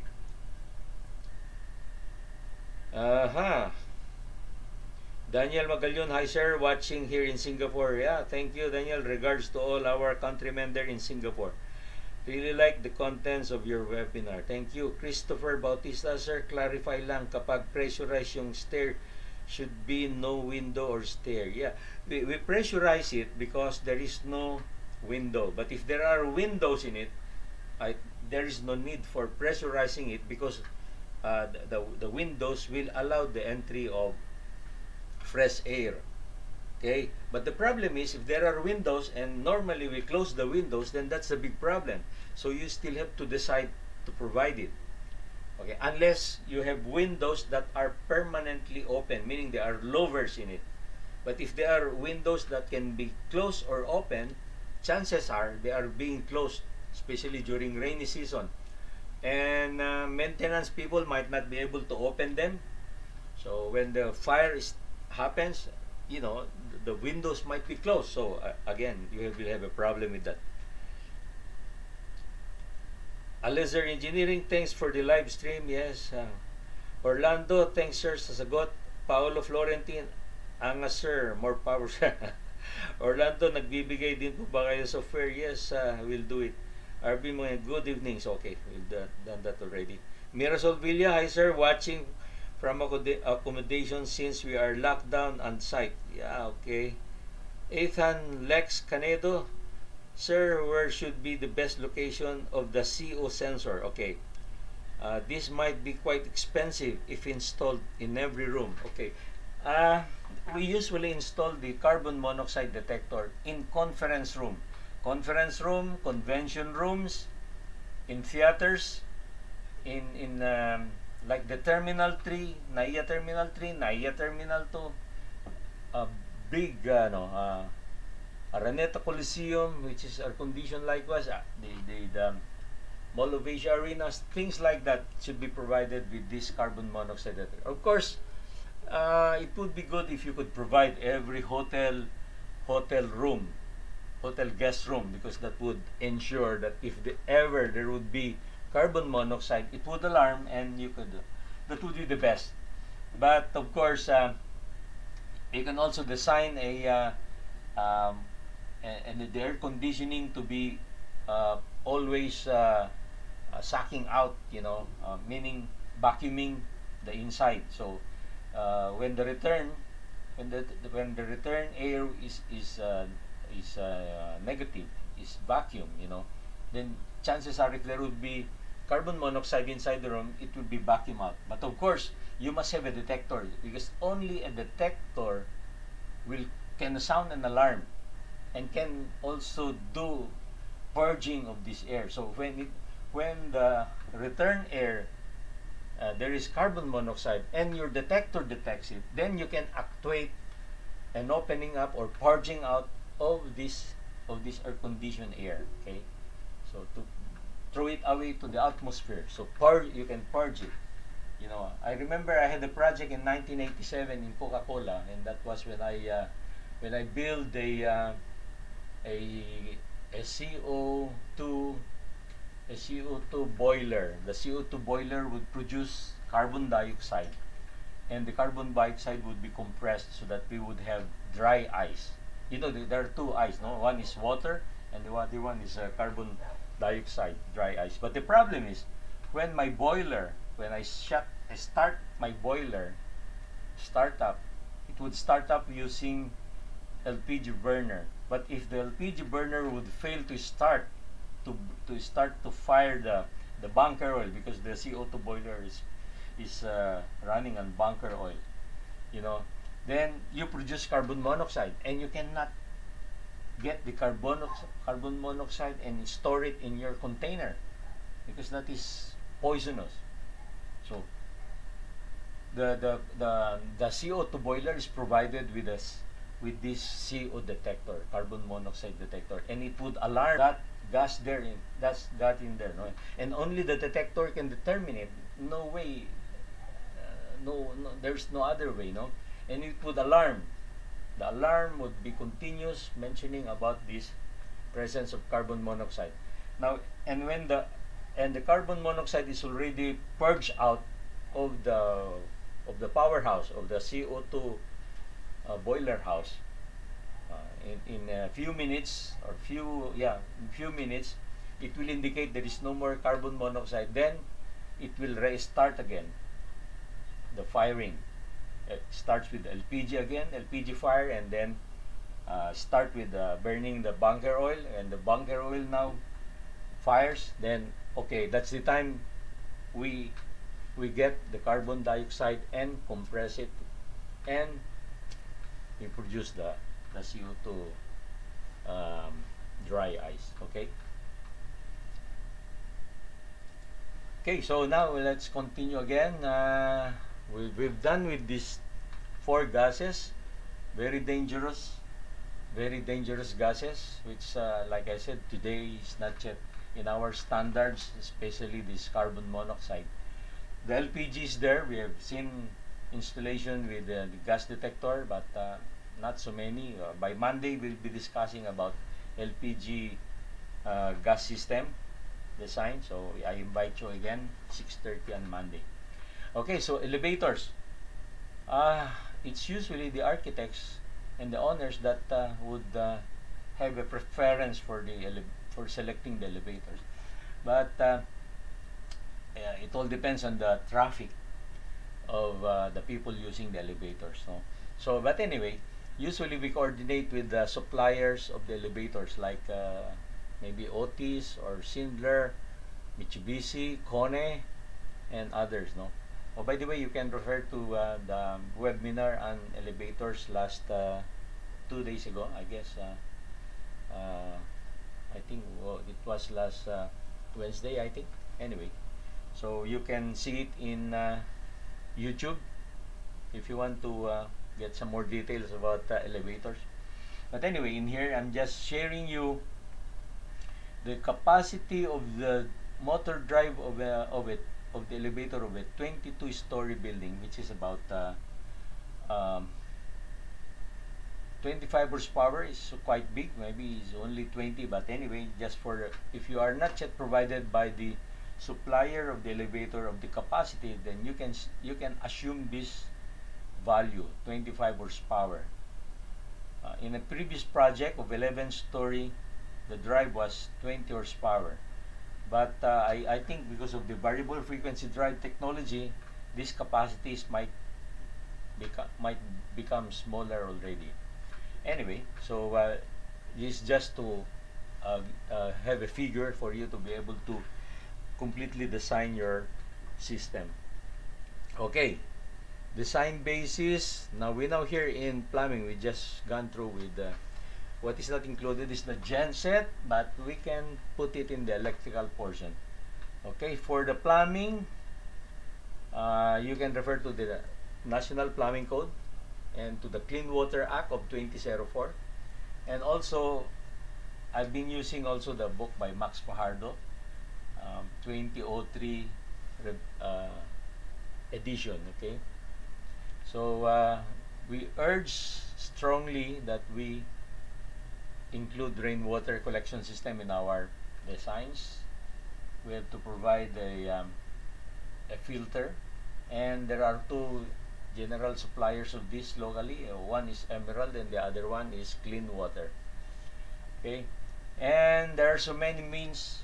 You can check on the internet on how you could collect rainwater. So I'm just showing you some ideas on how you could probably collect rainwater depending on your facility or project. I'd like to point out that the Changi Airport in Singapore is provided with a rainwater collection system. You know, all the water that is coming from the roofs of the airport are coursed through a filter system, a filtering system. This small tank here, and dirt would accumulate on the bottom here, and then water will be transferred here, and then put to here, where they would use it for irrigation, and can also be used for supplying water for the urinals, as well as for flushing the toilets in the airport. Okay, and you can also adapt this kind of a similar facility if you have this kind of a building where you can collect the rainwater. The rainwater could be coursed through a filtering tank, a sand filter, a gravel filter, and you can inject the water to a well. A well could be just a simply constructed well. The idea is to use the rainwater that is passed through a filter to replenish the underground aquifer. No? This one way of, and of course you can also pump this out. You can have a deep well, a shallow well, and you can reuse it also for other purposes. Okay. That's another way of rainwater collection we call it rainwater injection. Now, plumbing. So I have here samples of plumbing for those who are not master plumbers. So I gave here a 4-story building with 11 water closets, 11 lavatories, 9 showers, 3 kitchen sinks, and so on. So we have here the fixture units for a closet, 11 closets by 6 fixture units per closet, and lavatory is 1 fixture unit, showers for 2 fixture units, and kitchen sinks 2 fixture units. So multiplying them with the number of these fixtures give you the fixture units, and then you multiply the number of fixture units by 8 gallons. So actually this is 7 point something, but I just round it off to 8 gallons. So 8 gallons times 101 fixture units, you get 808 gallons. You convert this to liters, it's about 3,054 liters. So the minimum tank would be a 3,000 liter stainless steel tank. So that's how we calculate the water domestic water requirement in a building. Another example, here is an 11-story building, 11-story with 110 water closets, 110 lavatories, 110 showers, 110 kitchen sinks. Compute for the volume of domestic water requirement. So again, 110 times 6, 110 times 1, 110 times 2, 110 times 2.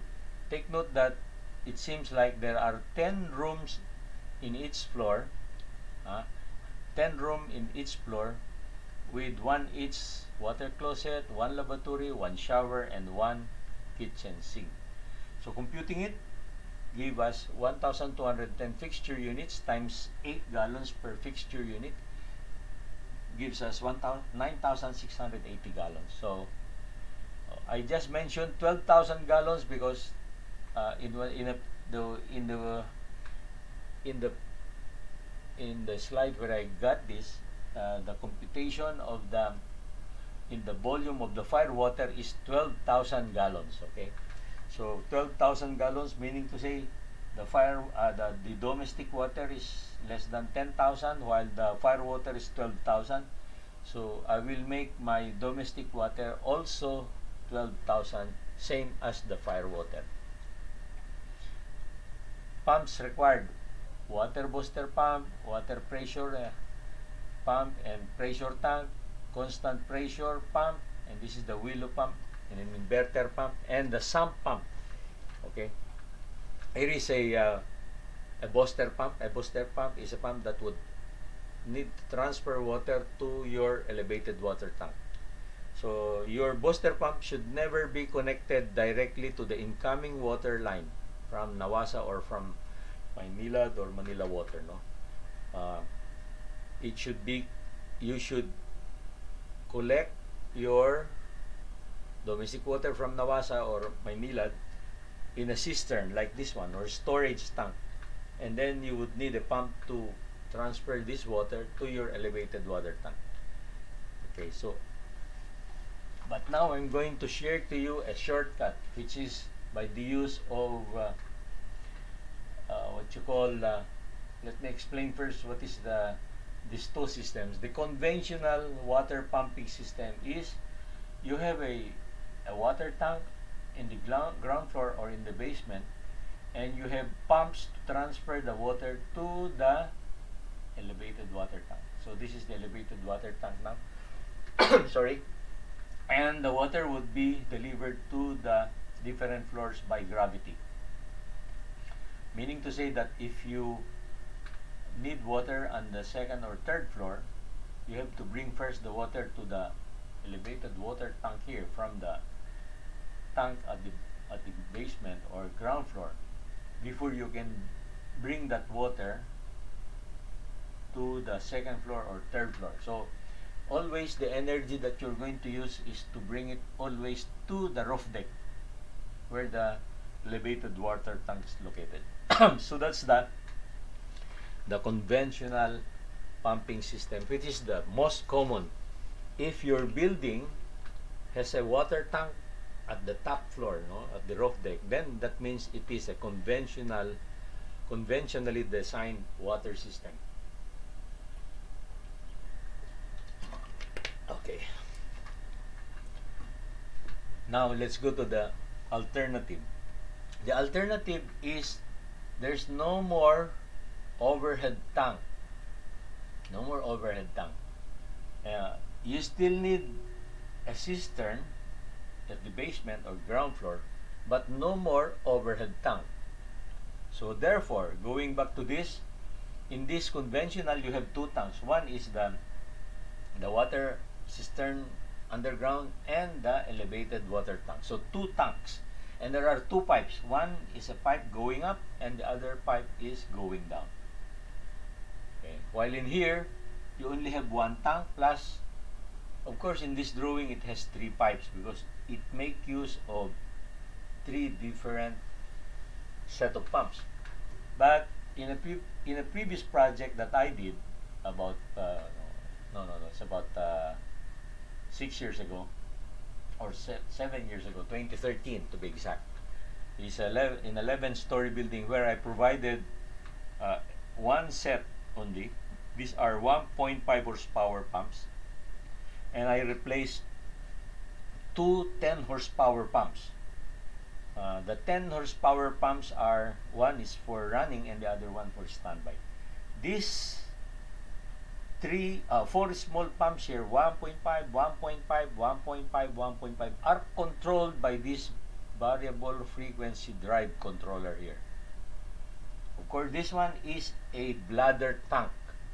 Okay, so this system replaces the old system.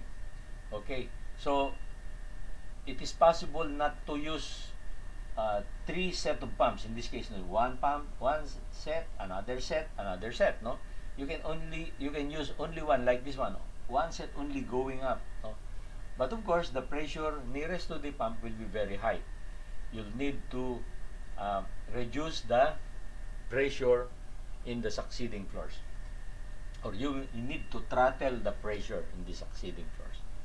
Okay, so that is the upfeed pumping system, and it was introduced by Willow. This is the Willow pump from Germany, and they have a manufacturing plant in Korea also. Okay, and here are the features: excellent energy saving, up to 80% energy saving with a variable frequency drive, anti-rust, various pump protection, pump load distribution, friction loss compensation, inverter alternating cycle, operating by skipping the faulty pump application, water supply and pressure boosting, residential, townhouses, motels, hotels, small buildings, fire extinguisher pumps, fire pumps, industrial circulating system, boiler water supply, coolant system. So it replaces the elevated water tank system. Okay. So here is the Willow pump.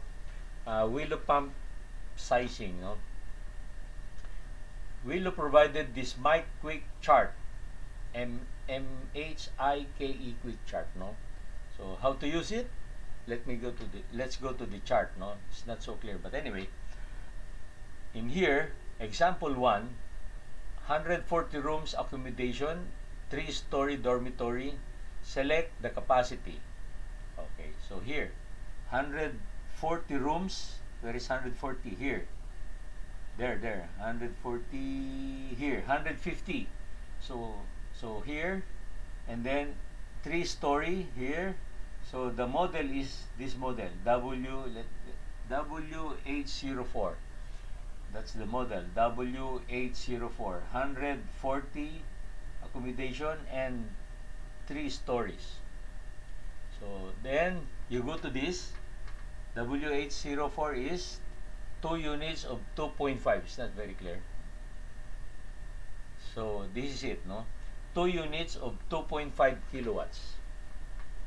Okay, 2 units of 2.5 kilowatts. Another example here, uh, for a 60 rooms accommodation in an 11-story hotel building, select the model and uh, capacity of the pump. No? So here is 60. Apartment 60 here. Accommodation 60. Going vertically at 11 floor is the same model. So it's same model, W804, 2 units of 2.5 kilowatts willow pump set. So it's similar with it, like this one. This one maybe is 2 units of 2.5. Okay, 2 units of 2.5.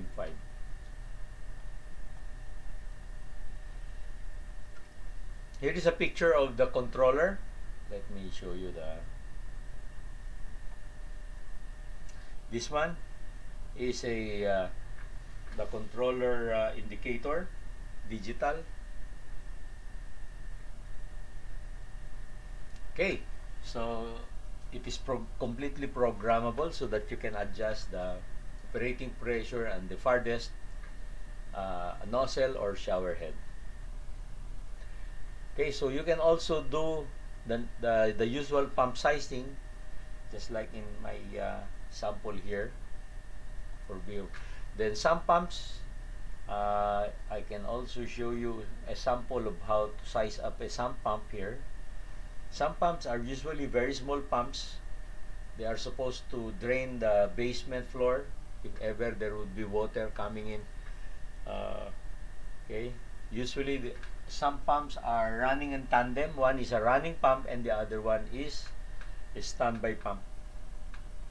But be careful when you are using it for sewer water. You have to size it up adequately, because sewer water produces methane, just like what happened in the Glorieta basement, which exploded in 2007. Okay, so again, here is my computation for the sizing of the sump pump. And of course, septic tank design. I would like to refer you to the previous video on how to prepare plumbing plans. I also uploaded already. I think this was the topic the other week.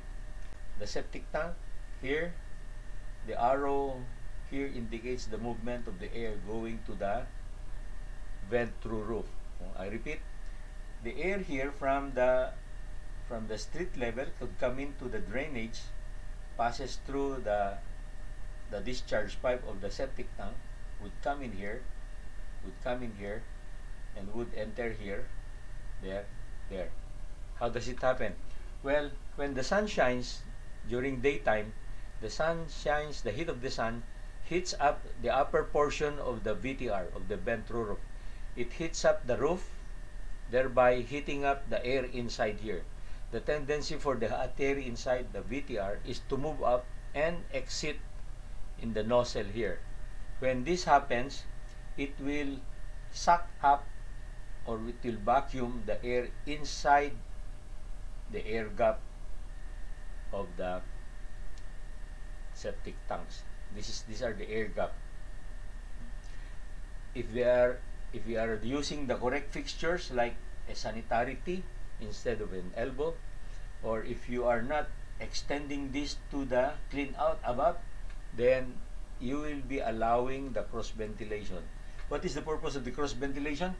That you will be supplying oxygen to inside this room, and therefore it will improve the functioning of the digestive chamber. Remember, the digestive chamber have small microorganism which eats the dumi, di ba?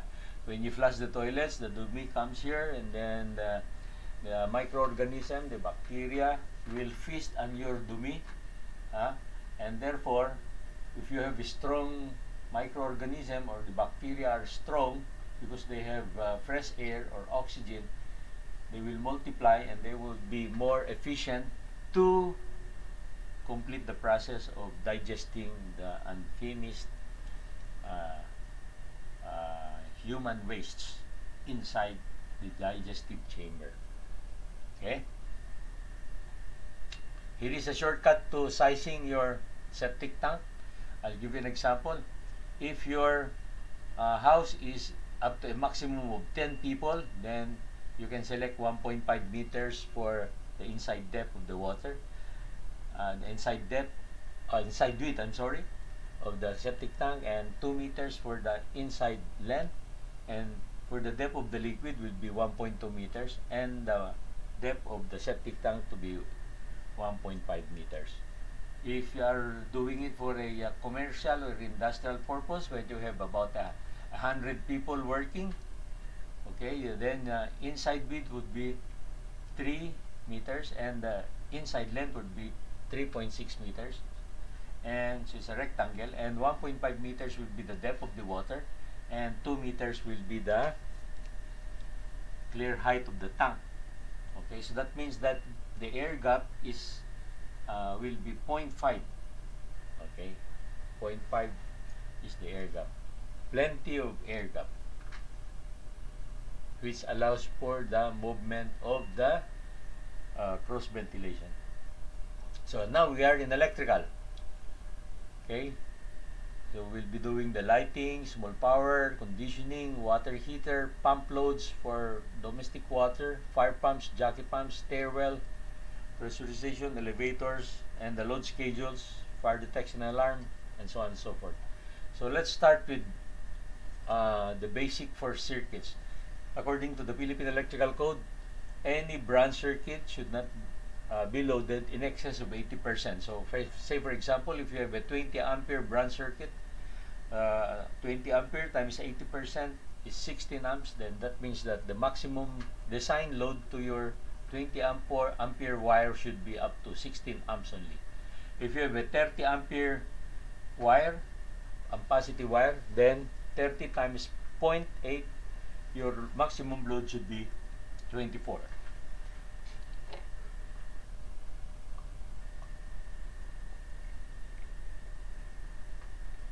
So and so on and so forth. If you have a 15 ampere circuit, so 15 times 80%, so 12 amperes should be the maximum. So that's how, that's the safety factor, 80% maximum loading only. And here is a picture of the wire table, ampacity table, when you would see the different insulation of the wires coming. This is coming from the National Electrical Code or the Philippine Electrical Code. You would see this kind of insulation of the wires. THZ10, that's the most popular wire today, no? THZ10. Then the THW before, and the oldest TW. The TW only has a 60-degree temperature, and the THW has 75 degrees centigrade operating temperature. But the THZ10 has 90 degrees, so that makes the THZ10 the most popular for electrical practitioners because of the highest among the three. It has the highest operating temperature. Okay, but of course you can still use the THW and the 60 degrees. I'm just mentioning that the THZ10 has that advantage of having that highest operating temperature. And these building wires are insulated for 600 volts. Take note of that. In our homes and offices, the voltage is only 220 volts, but our wires and cables are insulated for 600 volts.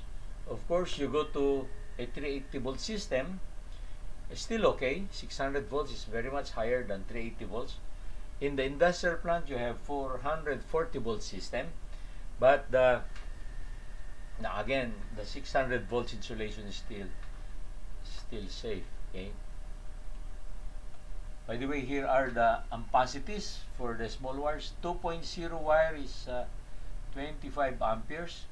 3.5 mm wire with 30 amperes here, and then 5.5 square mm is 40 amperes. 8.0 mm wire square mm is 50 amperes, and so on and so forth. So that's how we refer to this. When you calculate the load and you will select the size of wire, specify it here. Okay. Here is a table from the Philippine Electrical Code which shows us what is the demand factor that is acceptable. No? Say for example, if you have 3 to 5 door dwelling units or 3 to 5 apartment doors, no? So you can use 45%. Okay? If you have an 11 door apartment or an 11 door townhouse, then you are allowed up to 42% demand factor. Meaning 42% of all the connected loads of the 11 apartments. No, let's jump. If you have 31, or in the case of that sample calculations earlier, which is 60 dwelling units, 60, so here 56 to 61 dwelling units, then you are allowed to use 24% of all the total connected load in the building or in the in the project. Okay, so we go to lighting. We assume 24 volt amperes load for lighting for every square meters. So example, if your room is 12 meters long by 8 meters wide times 24 volt amperes per square meter, so it comes out 2,304 volt amperes. You divide your volt amperes by the voltage, you get 10.01 amperes. Then you can select the size of wire. So let's go to the table here. 10 amperes is the load, so you can use this wire 2.0. You can also use 3.5 if you want to. There's no question that I mean, if you want to use a bigger one, it's always okay. Okay, but of course it might be more expensive than the minimum allowable, like this one, 2.0 mm squared with 25. Okay, so let's go back again here. So 10 amperes, so 15 ampere breaker, and then 2.0 wire. Okay, another one. So the area of the room is 24 meters long by 6 meters wide. So 24 by 6 times 24 is 3,456 volt amperes divided by 220 volts here, 15 amperes. So again, it is still the 2.0, which is an ampacity of 25, still okay. But now I try to put a breaker protection of 20. Okay, then another sample here. Just follow the guide so we can make it faster. You can now we go to outlets. Here is outlets. I'm just checking on my monitor.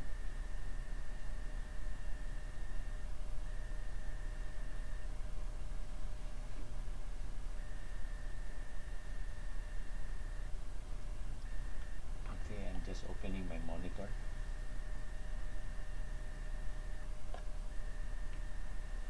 Wait. Okay. Now, here, for determining your outlets, the standard that I provided here is for every 8 feet or every 2.4 meters distance, you have to provide a convenience outlet. Okay, so therefore, you have to determine the circumference, the perimeter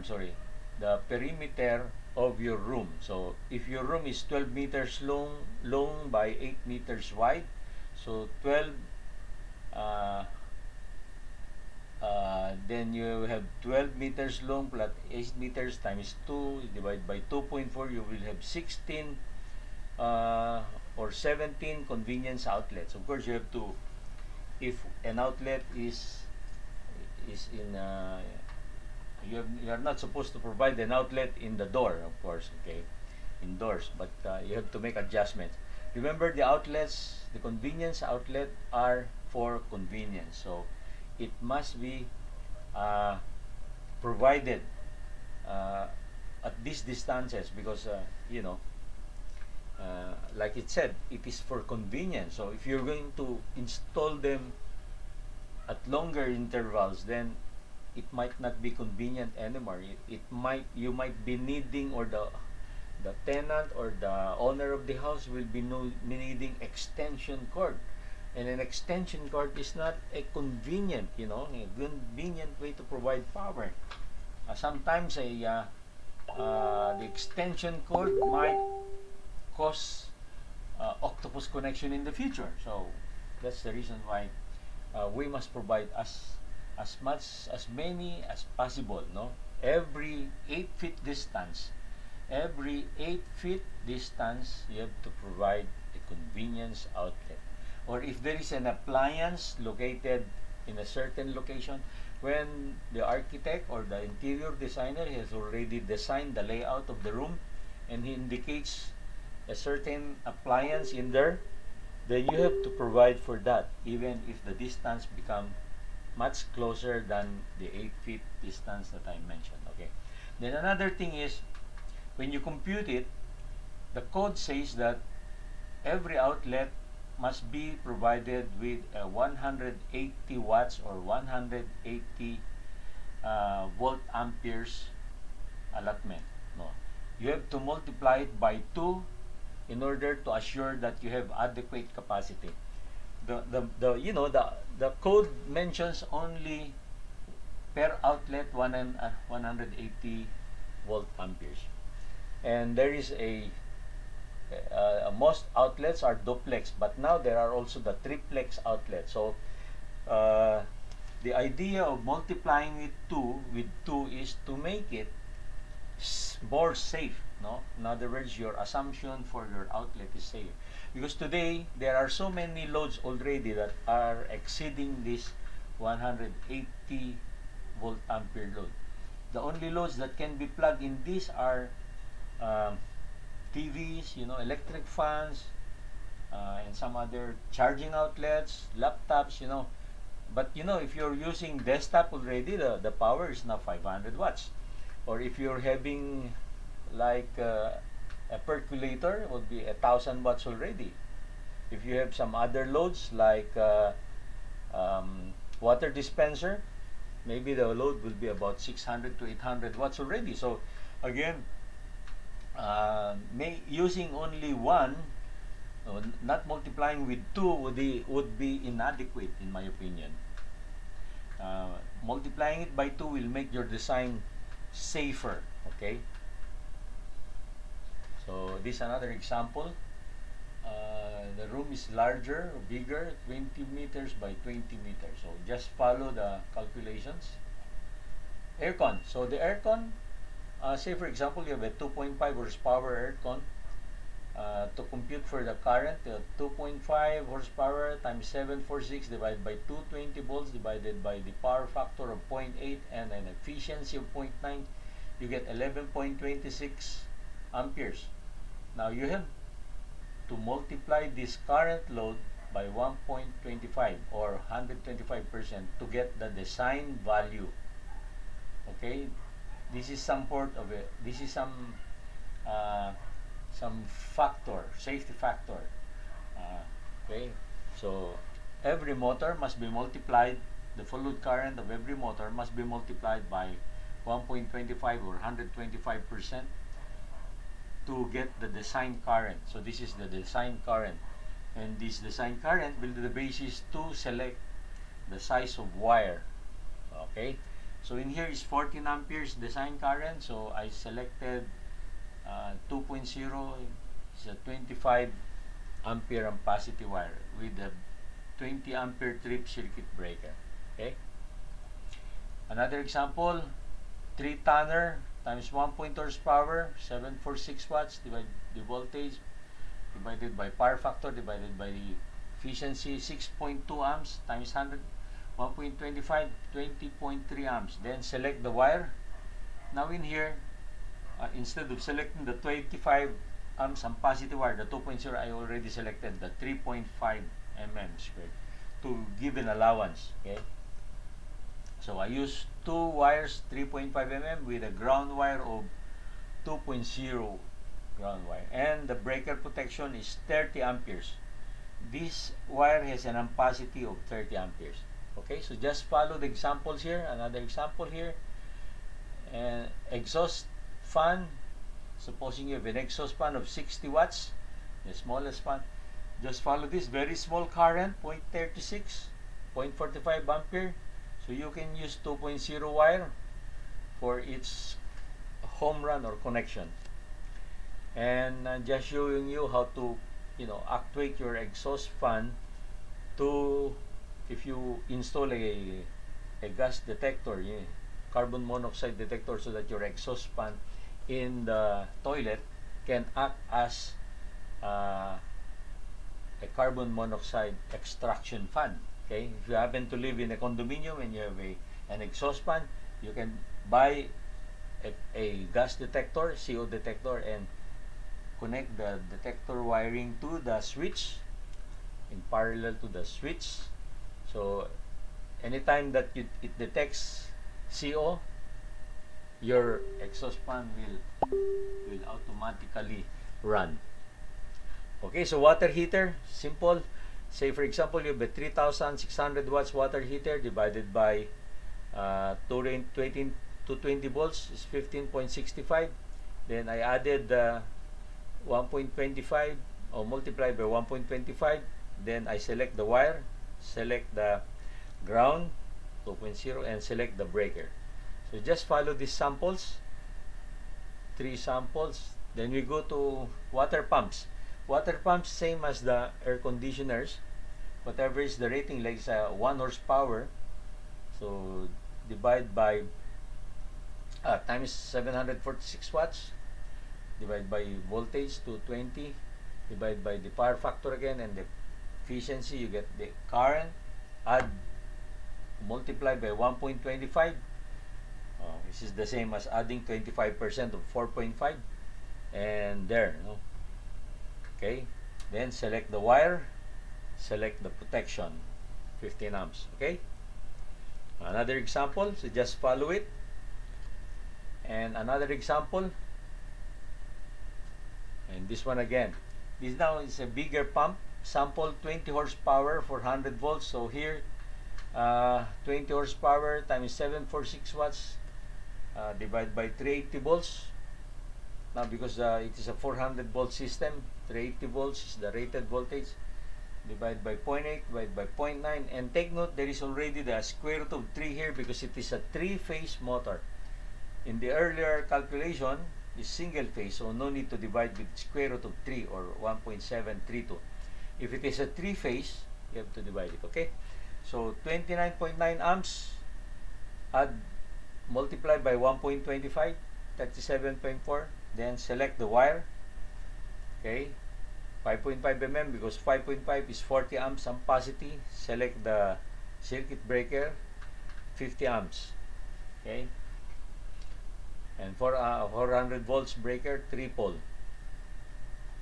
Fire pump and jockey pumps. The fire pumps are special equipment. Feeders to the fire pumps controllers must be fed from separate feeder or separate service entrance other than the service entrance of the building. Okay, feeder to the fire pump controller must be fire rated, especially if the line is passing through inside the building. If it is passing through outside of the building where it is not exposed to fire, then it is possible that you will not need a fire rated feeder. Fire rated feeder make use of asbestos insulation or other equivalent type of wiring. So the THHN and the THW and the TW are not fire rated kind of insulations. Okay, the asbestos wire is the only one that is really fire rated. Or you have to bury it and use steel conduit, rigid steel conduit, or intermediate metallic conduits. Okay, number 3, feeder to the fire pump controller should only use the one that I mentioned already, rigid steel conduit or IMC or ENT. Or the now fire retardant, there is now the fire retardant PVC pipe or PPR pipes, red colored. Okay. Now, fire pump controllers must be alternatively fed from an emergency genset through an automatic transfer switch.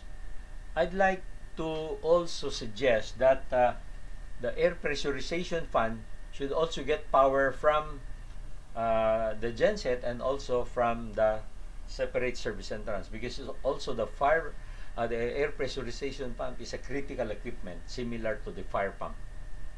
Okay. Again, this is the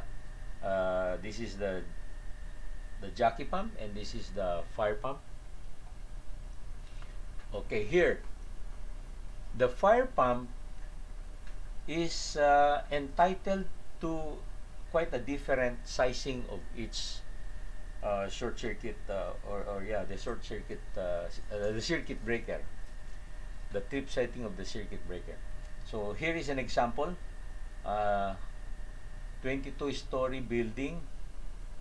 My shortcut is to use 3 horsepower per floor. So 22 floors times 3 horsepower, I get 66 horsepower. So I assume 75 horsepower fire pump. 75 horsepower times 746 divided by square root of 3 divided by 220 volts divided by 0.8 power factor divided by 0.9, 195 amperes, full load amperes. And the minimum size of wire would be 195 times 1.25. So the wire would be 3 units of 3 wires of 125 mm THSN, and with a neutral or a ground of 50 mm. Take note, the circuit breaker would be set at a maximum of 600% of the full load. So 125 times 600%, that would be the setting of the trip. It's only in the fire pump that you would use this 600%. Normally in the ordinary motors, the maximum setting is only 250% of the full load rating of the motor. Okay? And here's another example where the voltage is different. 400 volts instead of 220 volts. So it's the same fire pump, 75 horsepower, but the voltage is now 380 volts. Now the full load current is only 112 as compared to 195 when you have a lower voltage of 230 volts. So when you have 112 times 1.25, 140 amps, you will take note that the wire is much smaller, 50 mm as compared to 125 mm. So this means that if you have a higher distribution voltage in a building, like a 380 volts instead of a 220 volts, your current are much slower, very much slower by 1 over square root of 3, and therefore it requires a smaller size of wire, and therefore much cheaper. The first cost is very much cheaper, and even the I squared R, the losses in the current flowing in the wire is very much lower. Okay, so the full load current is multiplied by 600%, again 600 ampere trip. Okay, 600 ampere frame and so on. Jockey pump, the jockey pump for shortcut is assume 10% of the rating of the fire pump. So the fire pump 75 times 10%, 7.5 horsepower. So select a 7.5 horsepower jockey pump, 19.5 amperes for 230 volts, 220 volts or 230. Then 24. This should be 220, no? 24.37, and the breaker. Okay. Now the breaker of this jockey pump is not same as the requirements in the fire pump. Okay. Okay, stairwell pressurization. So earlier I think we used a 15 horsepower for the stairwell, 15 horsepower for the 29,000 CFM. 15 horsepower times 746 divide by square root of 3 divided by 220 volts divided by 0.8 divided by 0.9 is 39 amps. Design amperes for the wire is 48.7, so 8.0 mm, which has a positive 55, and the protection is 60 ampere tree. Elevator loads, if it is 25 horsepower, 37.4, 46.7 for the design, and wire is 8.0, 55 amps, breaker 60. Then load schedule is done like this. Okay, for those who are non-electrical. So you compute for the circuit wattage or volt amperes divided by the voltage. You get the current, then select your wire. Let's repeat. Say outlets, you have the outlets rating 2520 divided by the voltage. You get the current. Okay, then you select the wire, and of course select the protection, the circuit breaker protection. Aircon, 1 horsepower. So the current is 8 amperes according to the Philippine Electrical Code. Select the wire, 3.5. Select the breaker, 30 amperes. Remember, the 3.5 THZN has an ampacity of 30 amperes. Then get the total current here, 119.4. You have to add 25% of the biggest motor here. So it so happened that there are 3 motors, but they are all 1 horsepower. So anyway, so 8, you would have to add 25% of 8 amps there. Then that will be the basis of sizing the service and trans wire. Okay, and here again, there are 2 types of this system. No, that we have the 3-phase 3-wire, the 3-phase 3-wire system, and the 3-phase 4-wire for electricals. No, in the 3-phase 3-wire system, you have the 230 volts 3-phase 3-wire plus ground, and the 3-phase 3-wire 400 volts or 380 volts plus ground system. So they are a little different. No, so just follow these characteristics of the system when computing for it. No, okay, and here are the single line diagram, or you can also do it in a riser format, meaning to say you have to indicate the different levels so that you can indicate the location of the panels in the different floors. Okay, why is there this different voltage rating? No, like for example this one, 220, 380, 400. These are the utilization voltages, 220, 380, 440. And this one, and the terminal of the circuit breaker is 230, 400, 460. So this is the voltage at the source. Okay, and the voltage coming from the transformer of the utility coming to your service entrance is what we call the nominal voltage. 240 volts for a 220 system, and 415 for a 400 system, and 480 for a 460 or 440 system. That's the relationship of these 3 systems: nominal, the actual voltage, and the utilization voltage at the terminals of the load, like a motor, like the TV, like others. No. Okay, sizing of transformers. Okay, you just follow this computation, and then I have also the sizing for the standby generator based on the previous computed values. Okay, Then I just added here several slides for coming up with a shortcut to solar computation or solar engineering. So I added here a slide to make a fast estimate, how to make a quick solar estimate. So here I just want to explain how can this be used, no? So item 8, you would see here item 8. This second column here is the average monthly billing. So item 8 says 4,500 pesos average monthly billing, 4,500 pesos. So to determine the capacity of solar is you would go to the right side.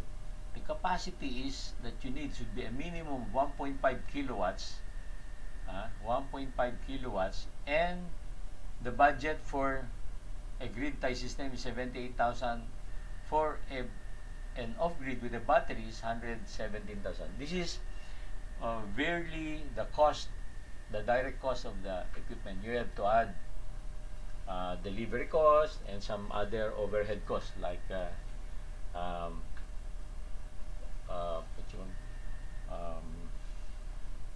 let's say you want to do business, you have to add some markup into it. Another example, line 19, it mentions here 10,000 pesos average monthly bill, 10,000. So you go to the right side there, you need a 3.5 kilowatt system with a 210,000 peso budget for a grid tie, or a 271,000 peso budget for an off-grid which has a battery. Okay, so that's how we do it. Another one, line 34, 30,000 per month. You go to the right side, you need a 10 kilowatts and a 600,000 budget for grid tie and 656,000 with battery. So that's how we use this for. Of course, the pricing is as of September 2019. But anyway, the prices of the solar panel is continuously going down. So therefore, these figures is more safe than before because the price of the components are going down.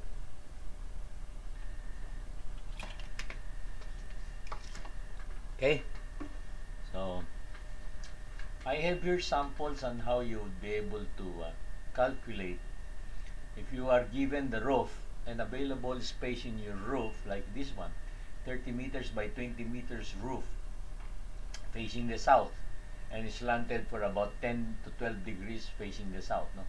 So if you're using 250 watts panels, 20 meters by 30 meters times let's have an assumption that you're going to occupy only 80% of that roof. So the size of your 250 watts panel is 1.6 meters by 1 meter. And then you will be needing 300 watts panels, no? 300 watts panels times 250 watts is divided by 1,000 is 75 kilowatts. So that will be the nominal maximum output of your solar panel for a 20 by 30 by 20 area on your roof facing the south for optimum harvest. Okay. Here I discuss about net metering, where the excess energy from the roof, this from Solaric, the diagram from Solaric, when the excess energy from your solar panel, which not consumed by your appliances, aircon, lights, ref, TV, no? So you generate here, goes in here, supplies power to your loads, but in case your aircon is shut off and your ref is not running because it is very cold already, then that energy will go out to the Meralco. Okay, and Meralco will, if you apply for the net metering, Meralco will provide for you a meter feature with a measurement for the import and the export. Okay. So I provided here samples on how to calculate. Sample 1 provides small grid solar capacity for a home with the following loads. So just simply follow my calculations here. For you are non-electrical practitioners, okay, just follow these ones until you come up with the computation of the capacity of your grid tie inverter below. Then here another example, example 2, for computing your off-grid with the following loads given. So just follow this. Okay. Then here I added means of determining how many would be allowed to be connected to your MPPT or your inverter with built-in MPPT. So these are more advanced.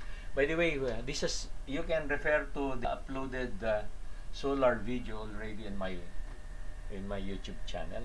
So to learn more about solar.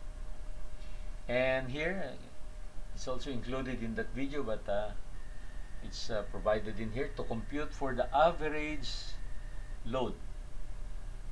Basing on that 4,500 per month monthly bill, I came up with 625 watts average load, and this is the one I used to compute for the number of batteries that I need to adapt, to use. So which I came up with 6 units of this kind of batteries. Then this your guide on how to calculate how many solar panels would you need to charge your batteries, at the same time supply power to your loads during daytime. And here is on how to compute for your charge controller. The charge controller is a regulating device. The solar panel produces a varying voltage from the sun, or energy from the sun. So you need to regulate the output into, let's say, 12 volts or 24 volts or 48 volts or whatever system voltage that you adapt in your solar system. Okay, so we are almost at the 1/3 or 1/4 last part, no, 25% part. So before we continue on, let's have a short break again. Sensya na, ha?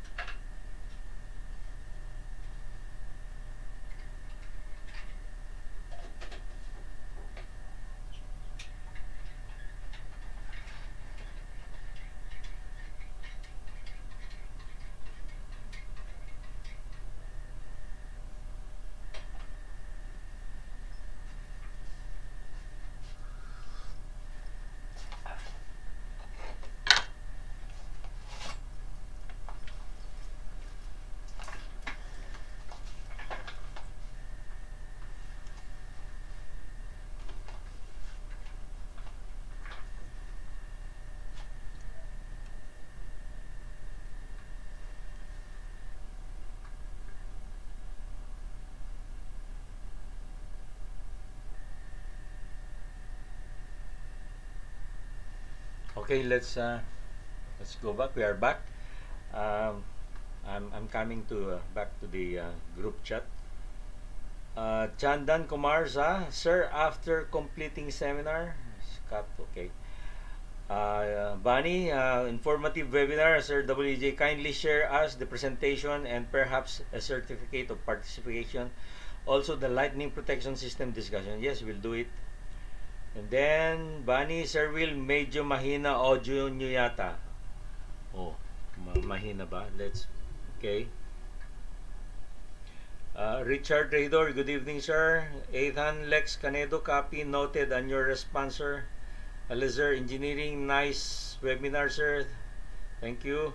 Marlon Pascual, good evening po, Sir Will. Same lang po ba ng function ng CO sensor at CO2 sensor?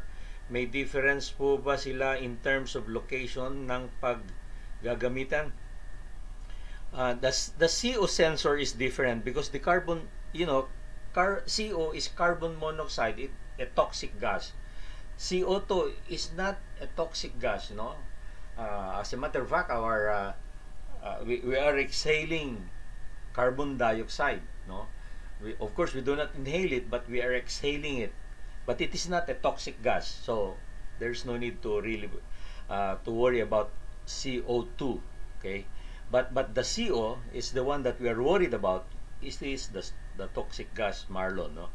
Okay, Mirasol Villa, hi Sir Will, watching from accommodation C, we are unlocked on. I've read that already. Okay, so now we continue again with our discussion. FDAS, we are almost through, gentlemen and ladies. FDAS, NFTA 72, CCTVs, ATV auxiliaries. So the present FDAS looks like this, okay? It looks like this.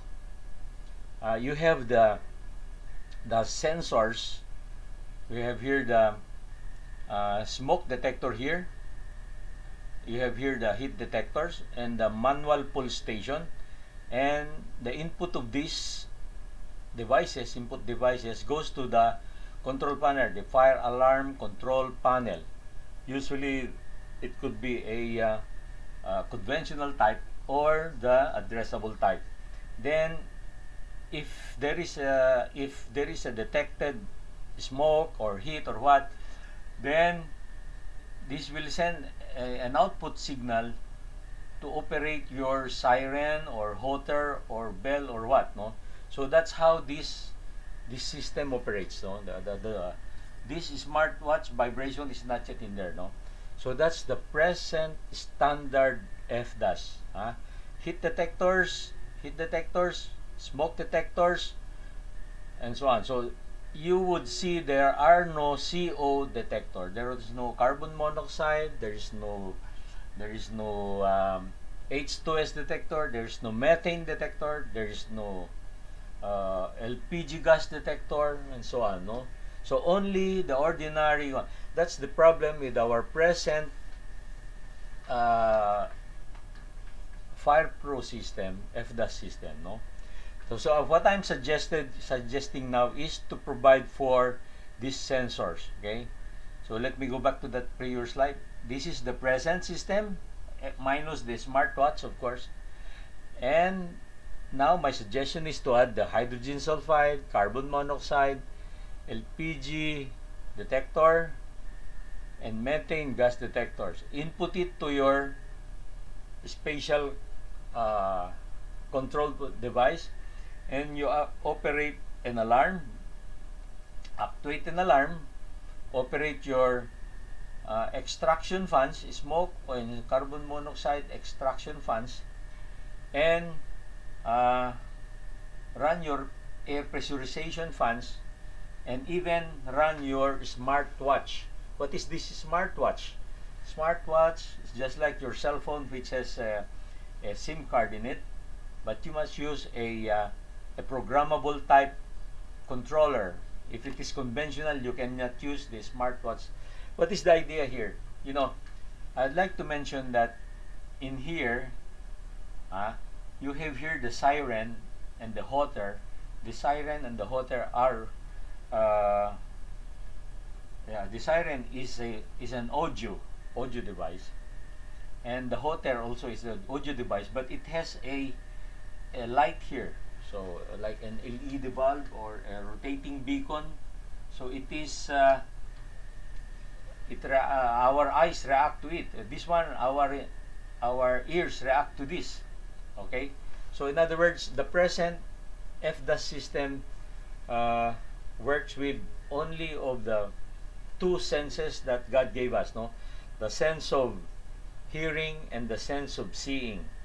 Of course, the sense of smelling can also be possible inside the burning room. If you are in a burning room, chances are you'll be able to smell the smell of the fire, of the smoke, you know. But the other senses, like the sense of smell, sense of feeling, can only be realized if you have a smartwatch that vibrates, or if you have your cell phone that vibrates. Okay, meaning to say, if you are asleep and if you're wearing your cell phone in your pocket in your sleep and it vibrates, then you have added a dimension to make sure that you'll be awakened. Now, the only sense that God gave us that it cannot be utilized in this system of awakening somebody sleeping in a burning room, burning house, is the sense of taste. Okay, the sense of taste. So let's go back again. This siren sounds, so sense of hearing. This hotter sounds and with light, then sense of seeing. And if you're in the burning room, you smell the smell of the smoke, so that number 3. And you have the vibrating smartwatch programmed to operate from an addressable type fire alarm control panel. Then you have a 4th sense that can wake up a person. Okay, so that's the idea that I'm suggesting in here. So as simple as showing here in your plans, just showing a wire, home running wire to your from your smoke detectors or even heat detectors to your fire alarm control panel. As simple as that. And you can do the risers. These are the smoke detectors, smoke detectors, smoke detectors, smoke detectors, smoke detectors, and so on. And of course your fire alarm control panel here. Okay.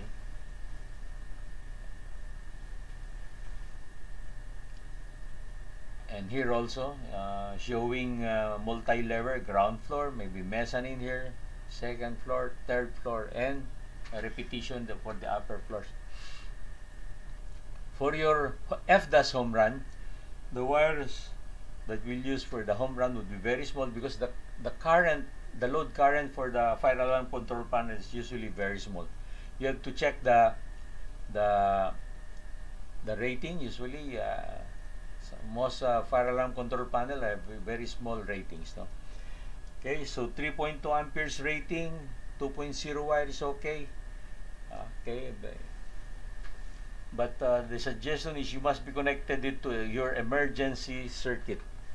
Okay, so that if there is a brownout and your genset is running, your FDAS will still be running. Of course, no problem with the FDAS, FACP, because it has a 24-volt operation with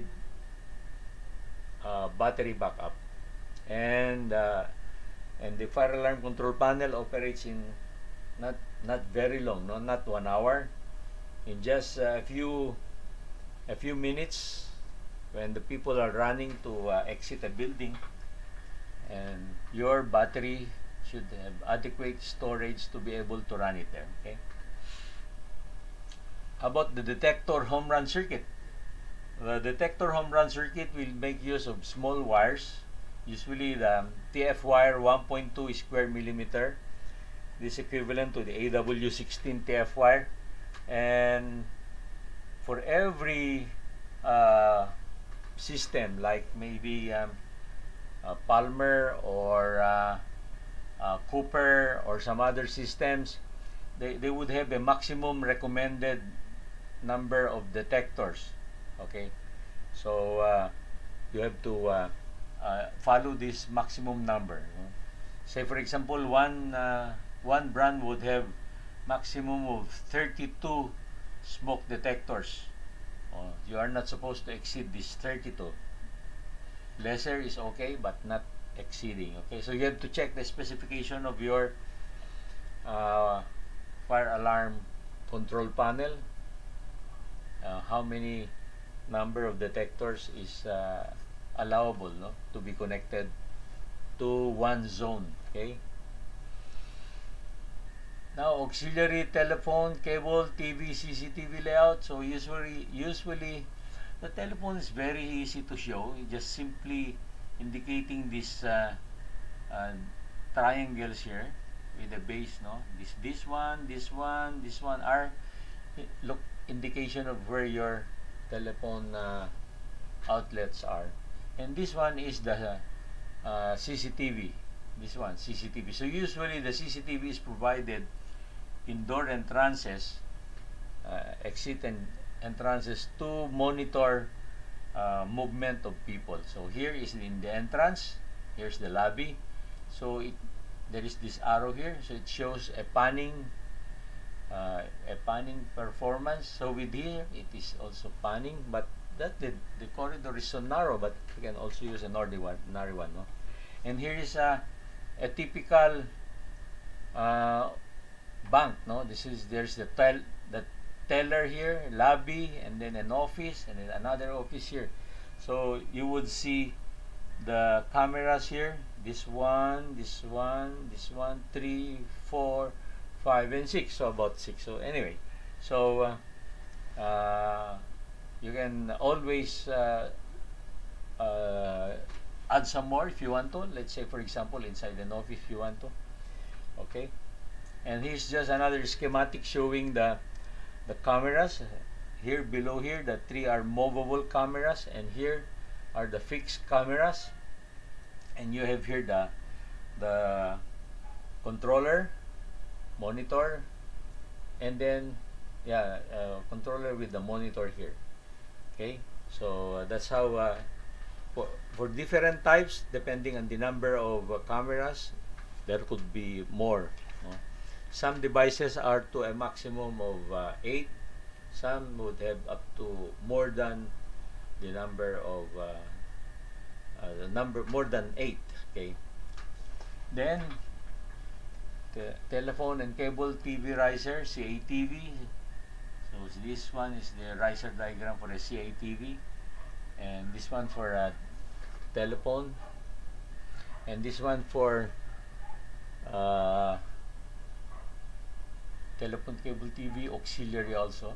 Okay, CATV, and here smaller one. Now we go to toxic gas, which I mentioned already. I just want to repeat this because it is very important. Here is the suggested system with the detectors and the actuators, which the output actuators added to the siren and the halter or rotating beacon. And matching to that is we have here the detectors, and then of course the exhaust fan or extraction fan that needs to be operated. Okay, and we have discussed this already, and so with this, okay, and this one, and here we have discussed this already. And the grounding and lightning protection, we have discussed this last week. Last Wednesday, I think. So you can see in YouTube the uploaded video already. So my suggestion, if it is a residential condominium unit that you are building, you have to provide an insulated down conductor, no? An insulated down conductor could be 600 volts insulated, run through a PVC conduit in the elevator shaft. Okay, and then connected to your 3 triangular ground rods, no? And here is the lightning arrestor, the early streamer type lighting arrestor, usually mounted on the top of the elevator shaft. It is the highest point usually of the building. And for roofing that would have this configuration with an apex, you could do it like this way, no? And sample of grounding shown here. This one is how you connect it to the rebars and connect to your ground. And in your utility boxes, you need to ground if it is a metal type utility boxes like GI box. Of course, if it is PVC, then you cannot ground it. Okay, and then you can also do your ground well like this one in the electrical room. And this is how you bring out the ground wire from underneath here. These are the ground wire here, and this is the ground rod here, usually 3 meters long, about 20 mm in diameter, buried to the ground. Okay, and this is the ground wire.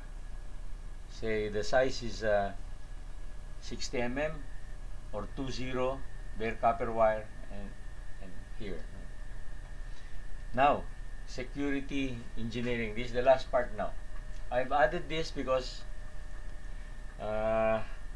this will aid your security system, no? So these are bare wires with insulators. As you can see, these are insulators, but there is the bare wire here. You can see the bare wire here running here, and there is high voltage running in these wires. Is this lethal and dangerous? Let's see. This high voltage security fence is powered by an electric high voltage energizer that is non-lethal. So take note, it is non-lethal, monitored and controlled when correctly installed and used, of course. No? The energizer discharges a very short duration, safe high voltage pulse down the fence every 1.5 seconds, causing unpleasant shock to an intruder or anyone touching the live wire. Okay, so that's the specification of this. So let's repeat. It is non-lethal, monitored and controlled. It is not like the electric chair that when you switch it on, then somebody sitting in the electric chair will get electrocuted and will die instantly.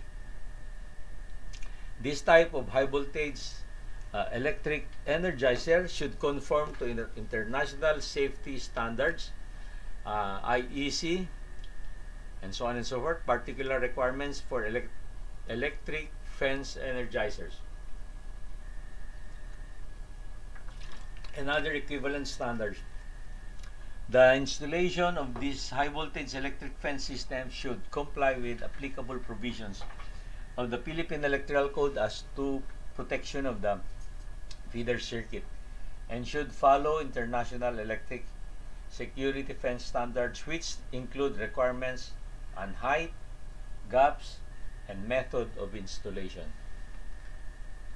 It must be mounted usually above the fence, no? That is out of reach of the ordinary of a person. Even a tall person, even let's say a 7-footer, will not just be able to touch it, no? Usually it is mounted out of reach. So somebody that would be going up the fence, an intruder, would be the possible target of this system.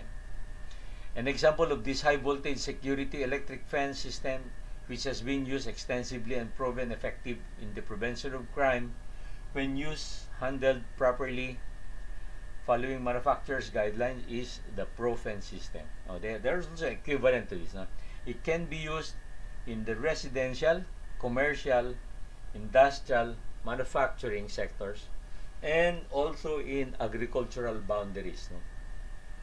So in agricultural boundaries, because they are usually mounted in on top of the fence, care must be observed not to install it very low, no, where people might touch it, no, inadvertently. So here I have shown you two samples of installation. Here you see the lines here, and here is the pole with the insulators.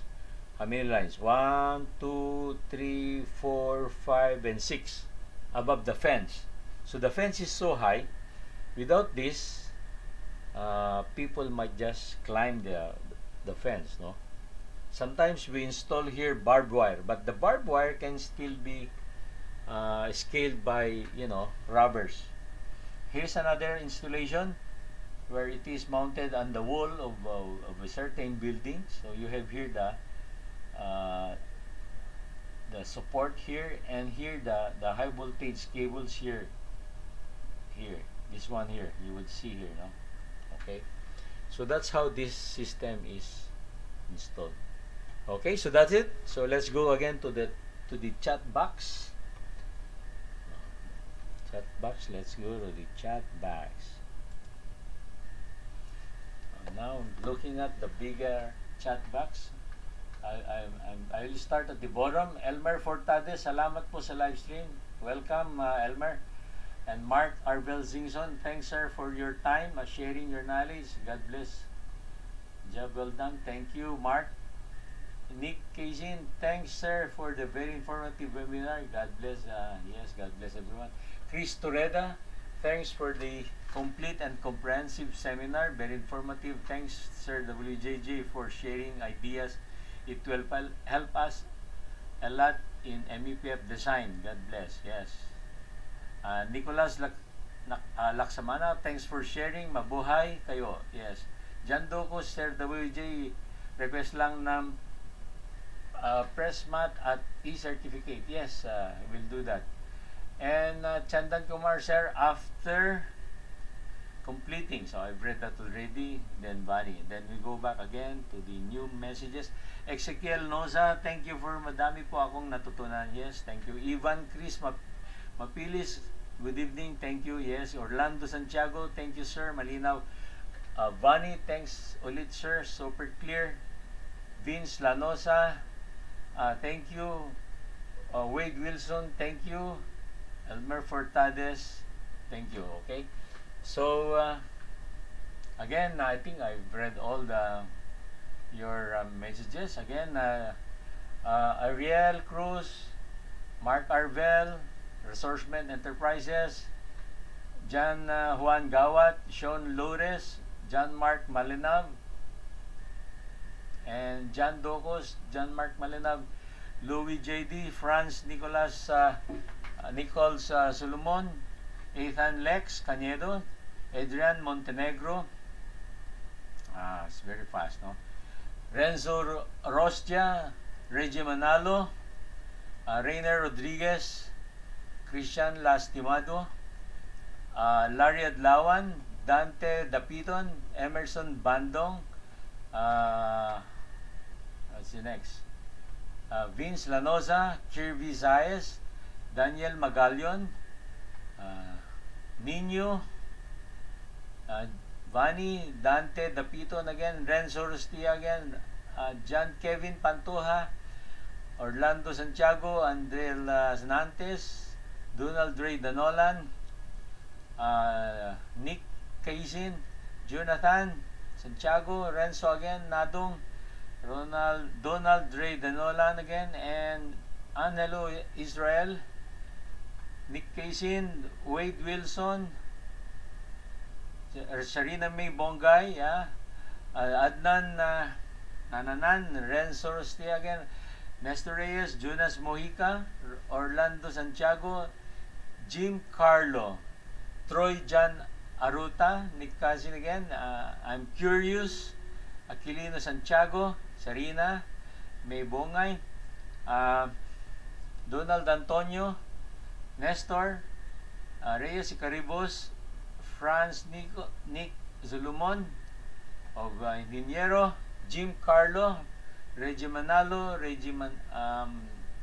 Donald Ray, Reggie Manalo, Mike Ramsey, Kirby Zayas, Alejandro Abobo Jr., Herbert Soyat, Arvin Magundayaw, Orlando Santiago again, Paulo Florentin, Orlando Santiago, Alizer Engineering, Christopher Bautista, Daniel Magallon, Mike Ramsey again, Nick Kazin again, Nino again, Nick Kazin again, Ethan, Alex Canedo, Mirasol Villa, Marlon Pascual, Aliza, Ethan Alex, Richard Rador, Vani again, and Vani again, Chandan Kumar, Jan Ducos, Nicolas Laksamana, Chris Tureda, Nick Kazin, Mark Arvel, Elmer Fortades, Wade Wilson.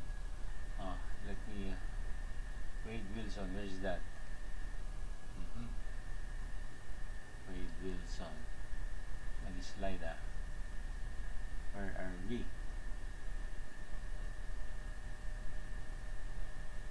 Gabriel Alan Zapata, Ernie Sopnet, Ethan Lex Canedo, Jim Carlo, Herbert Soyat, Marlon Pascual, Resourceman Enterprises, Engineer William, need your email to request certificate. wiljuan.engr@gmail.com. I'll repeat, wiljuan.engr@gmail.com, or pwede rin yung wiljuan254@yahoo.com. No dot, no? wiljuan254@yahoo.com. Pwede rin doon. Okay? Kervin San Juan, sir, pwede po makahingi ng copy. Yes. Thank you in advance. More power. Nestor, looking forward for the next. Thanks, Nes. Okay, so I'm giving you 1 minute more for questions if there are. Otherwise, we'll have our closing prayers.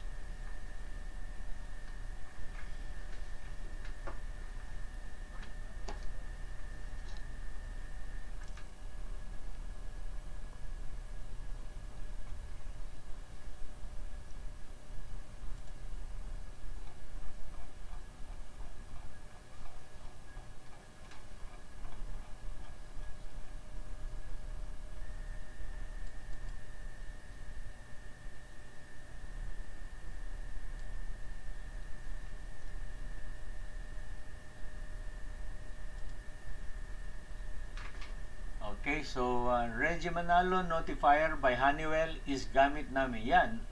Honeywell is one of the most advanced in fire protection. By the way, if we are designing or specifying for FDAS, make sure that you select what brand you're going to buy first. Like for example, Honeywell or Palmer or Cooper or any other brands, no? And make sure that you use single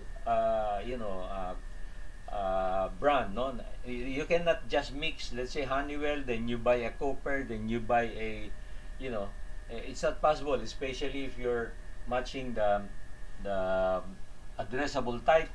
The language in the addressable type is different from the conventional type. In the conventional type, you use analog devices, while in the addressable type, you use binary devices. Okay, Arvin Mangundayaw, sir, isa-send niyo po ba through email? Yeah, of course, the what you call this PDF must be sent by email. Ernie Subnet, please post the email and add, and Sir Will, I was not able to get it. Okay, let me try to push it here. If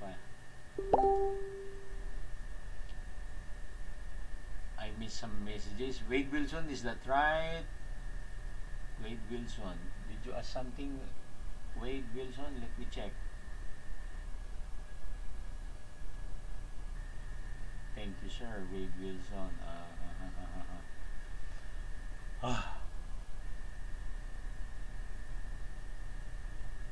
I cannot see your question, Wade Wilson.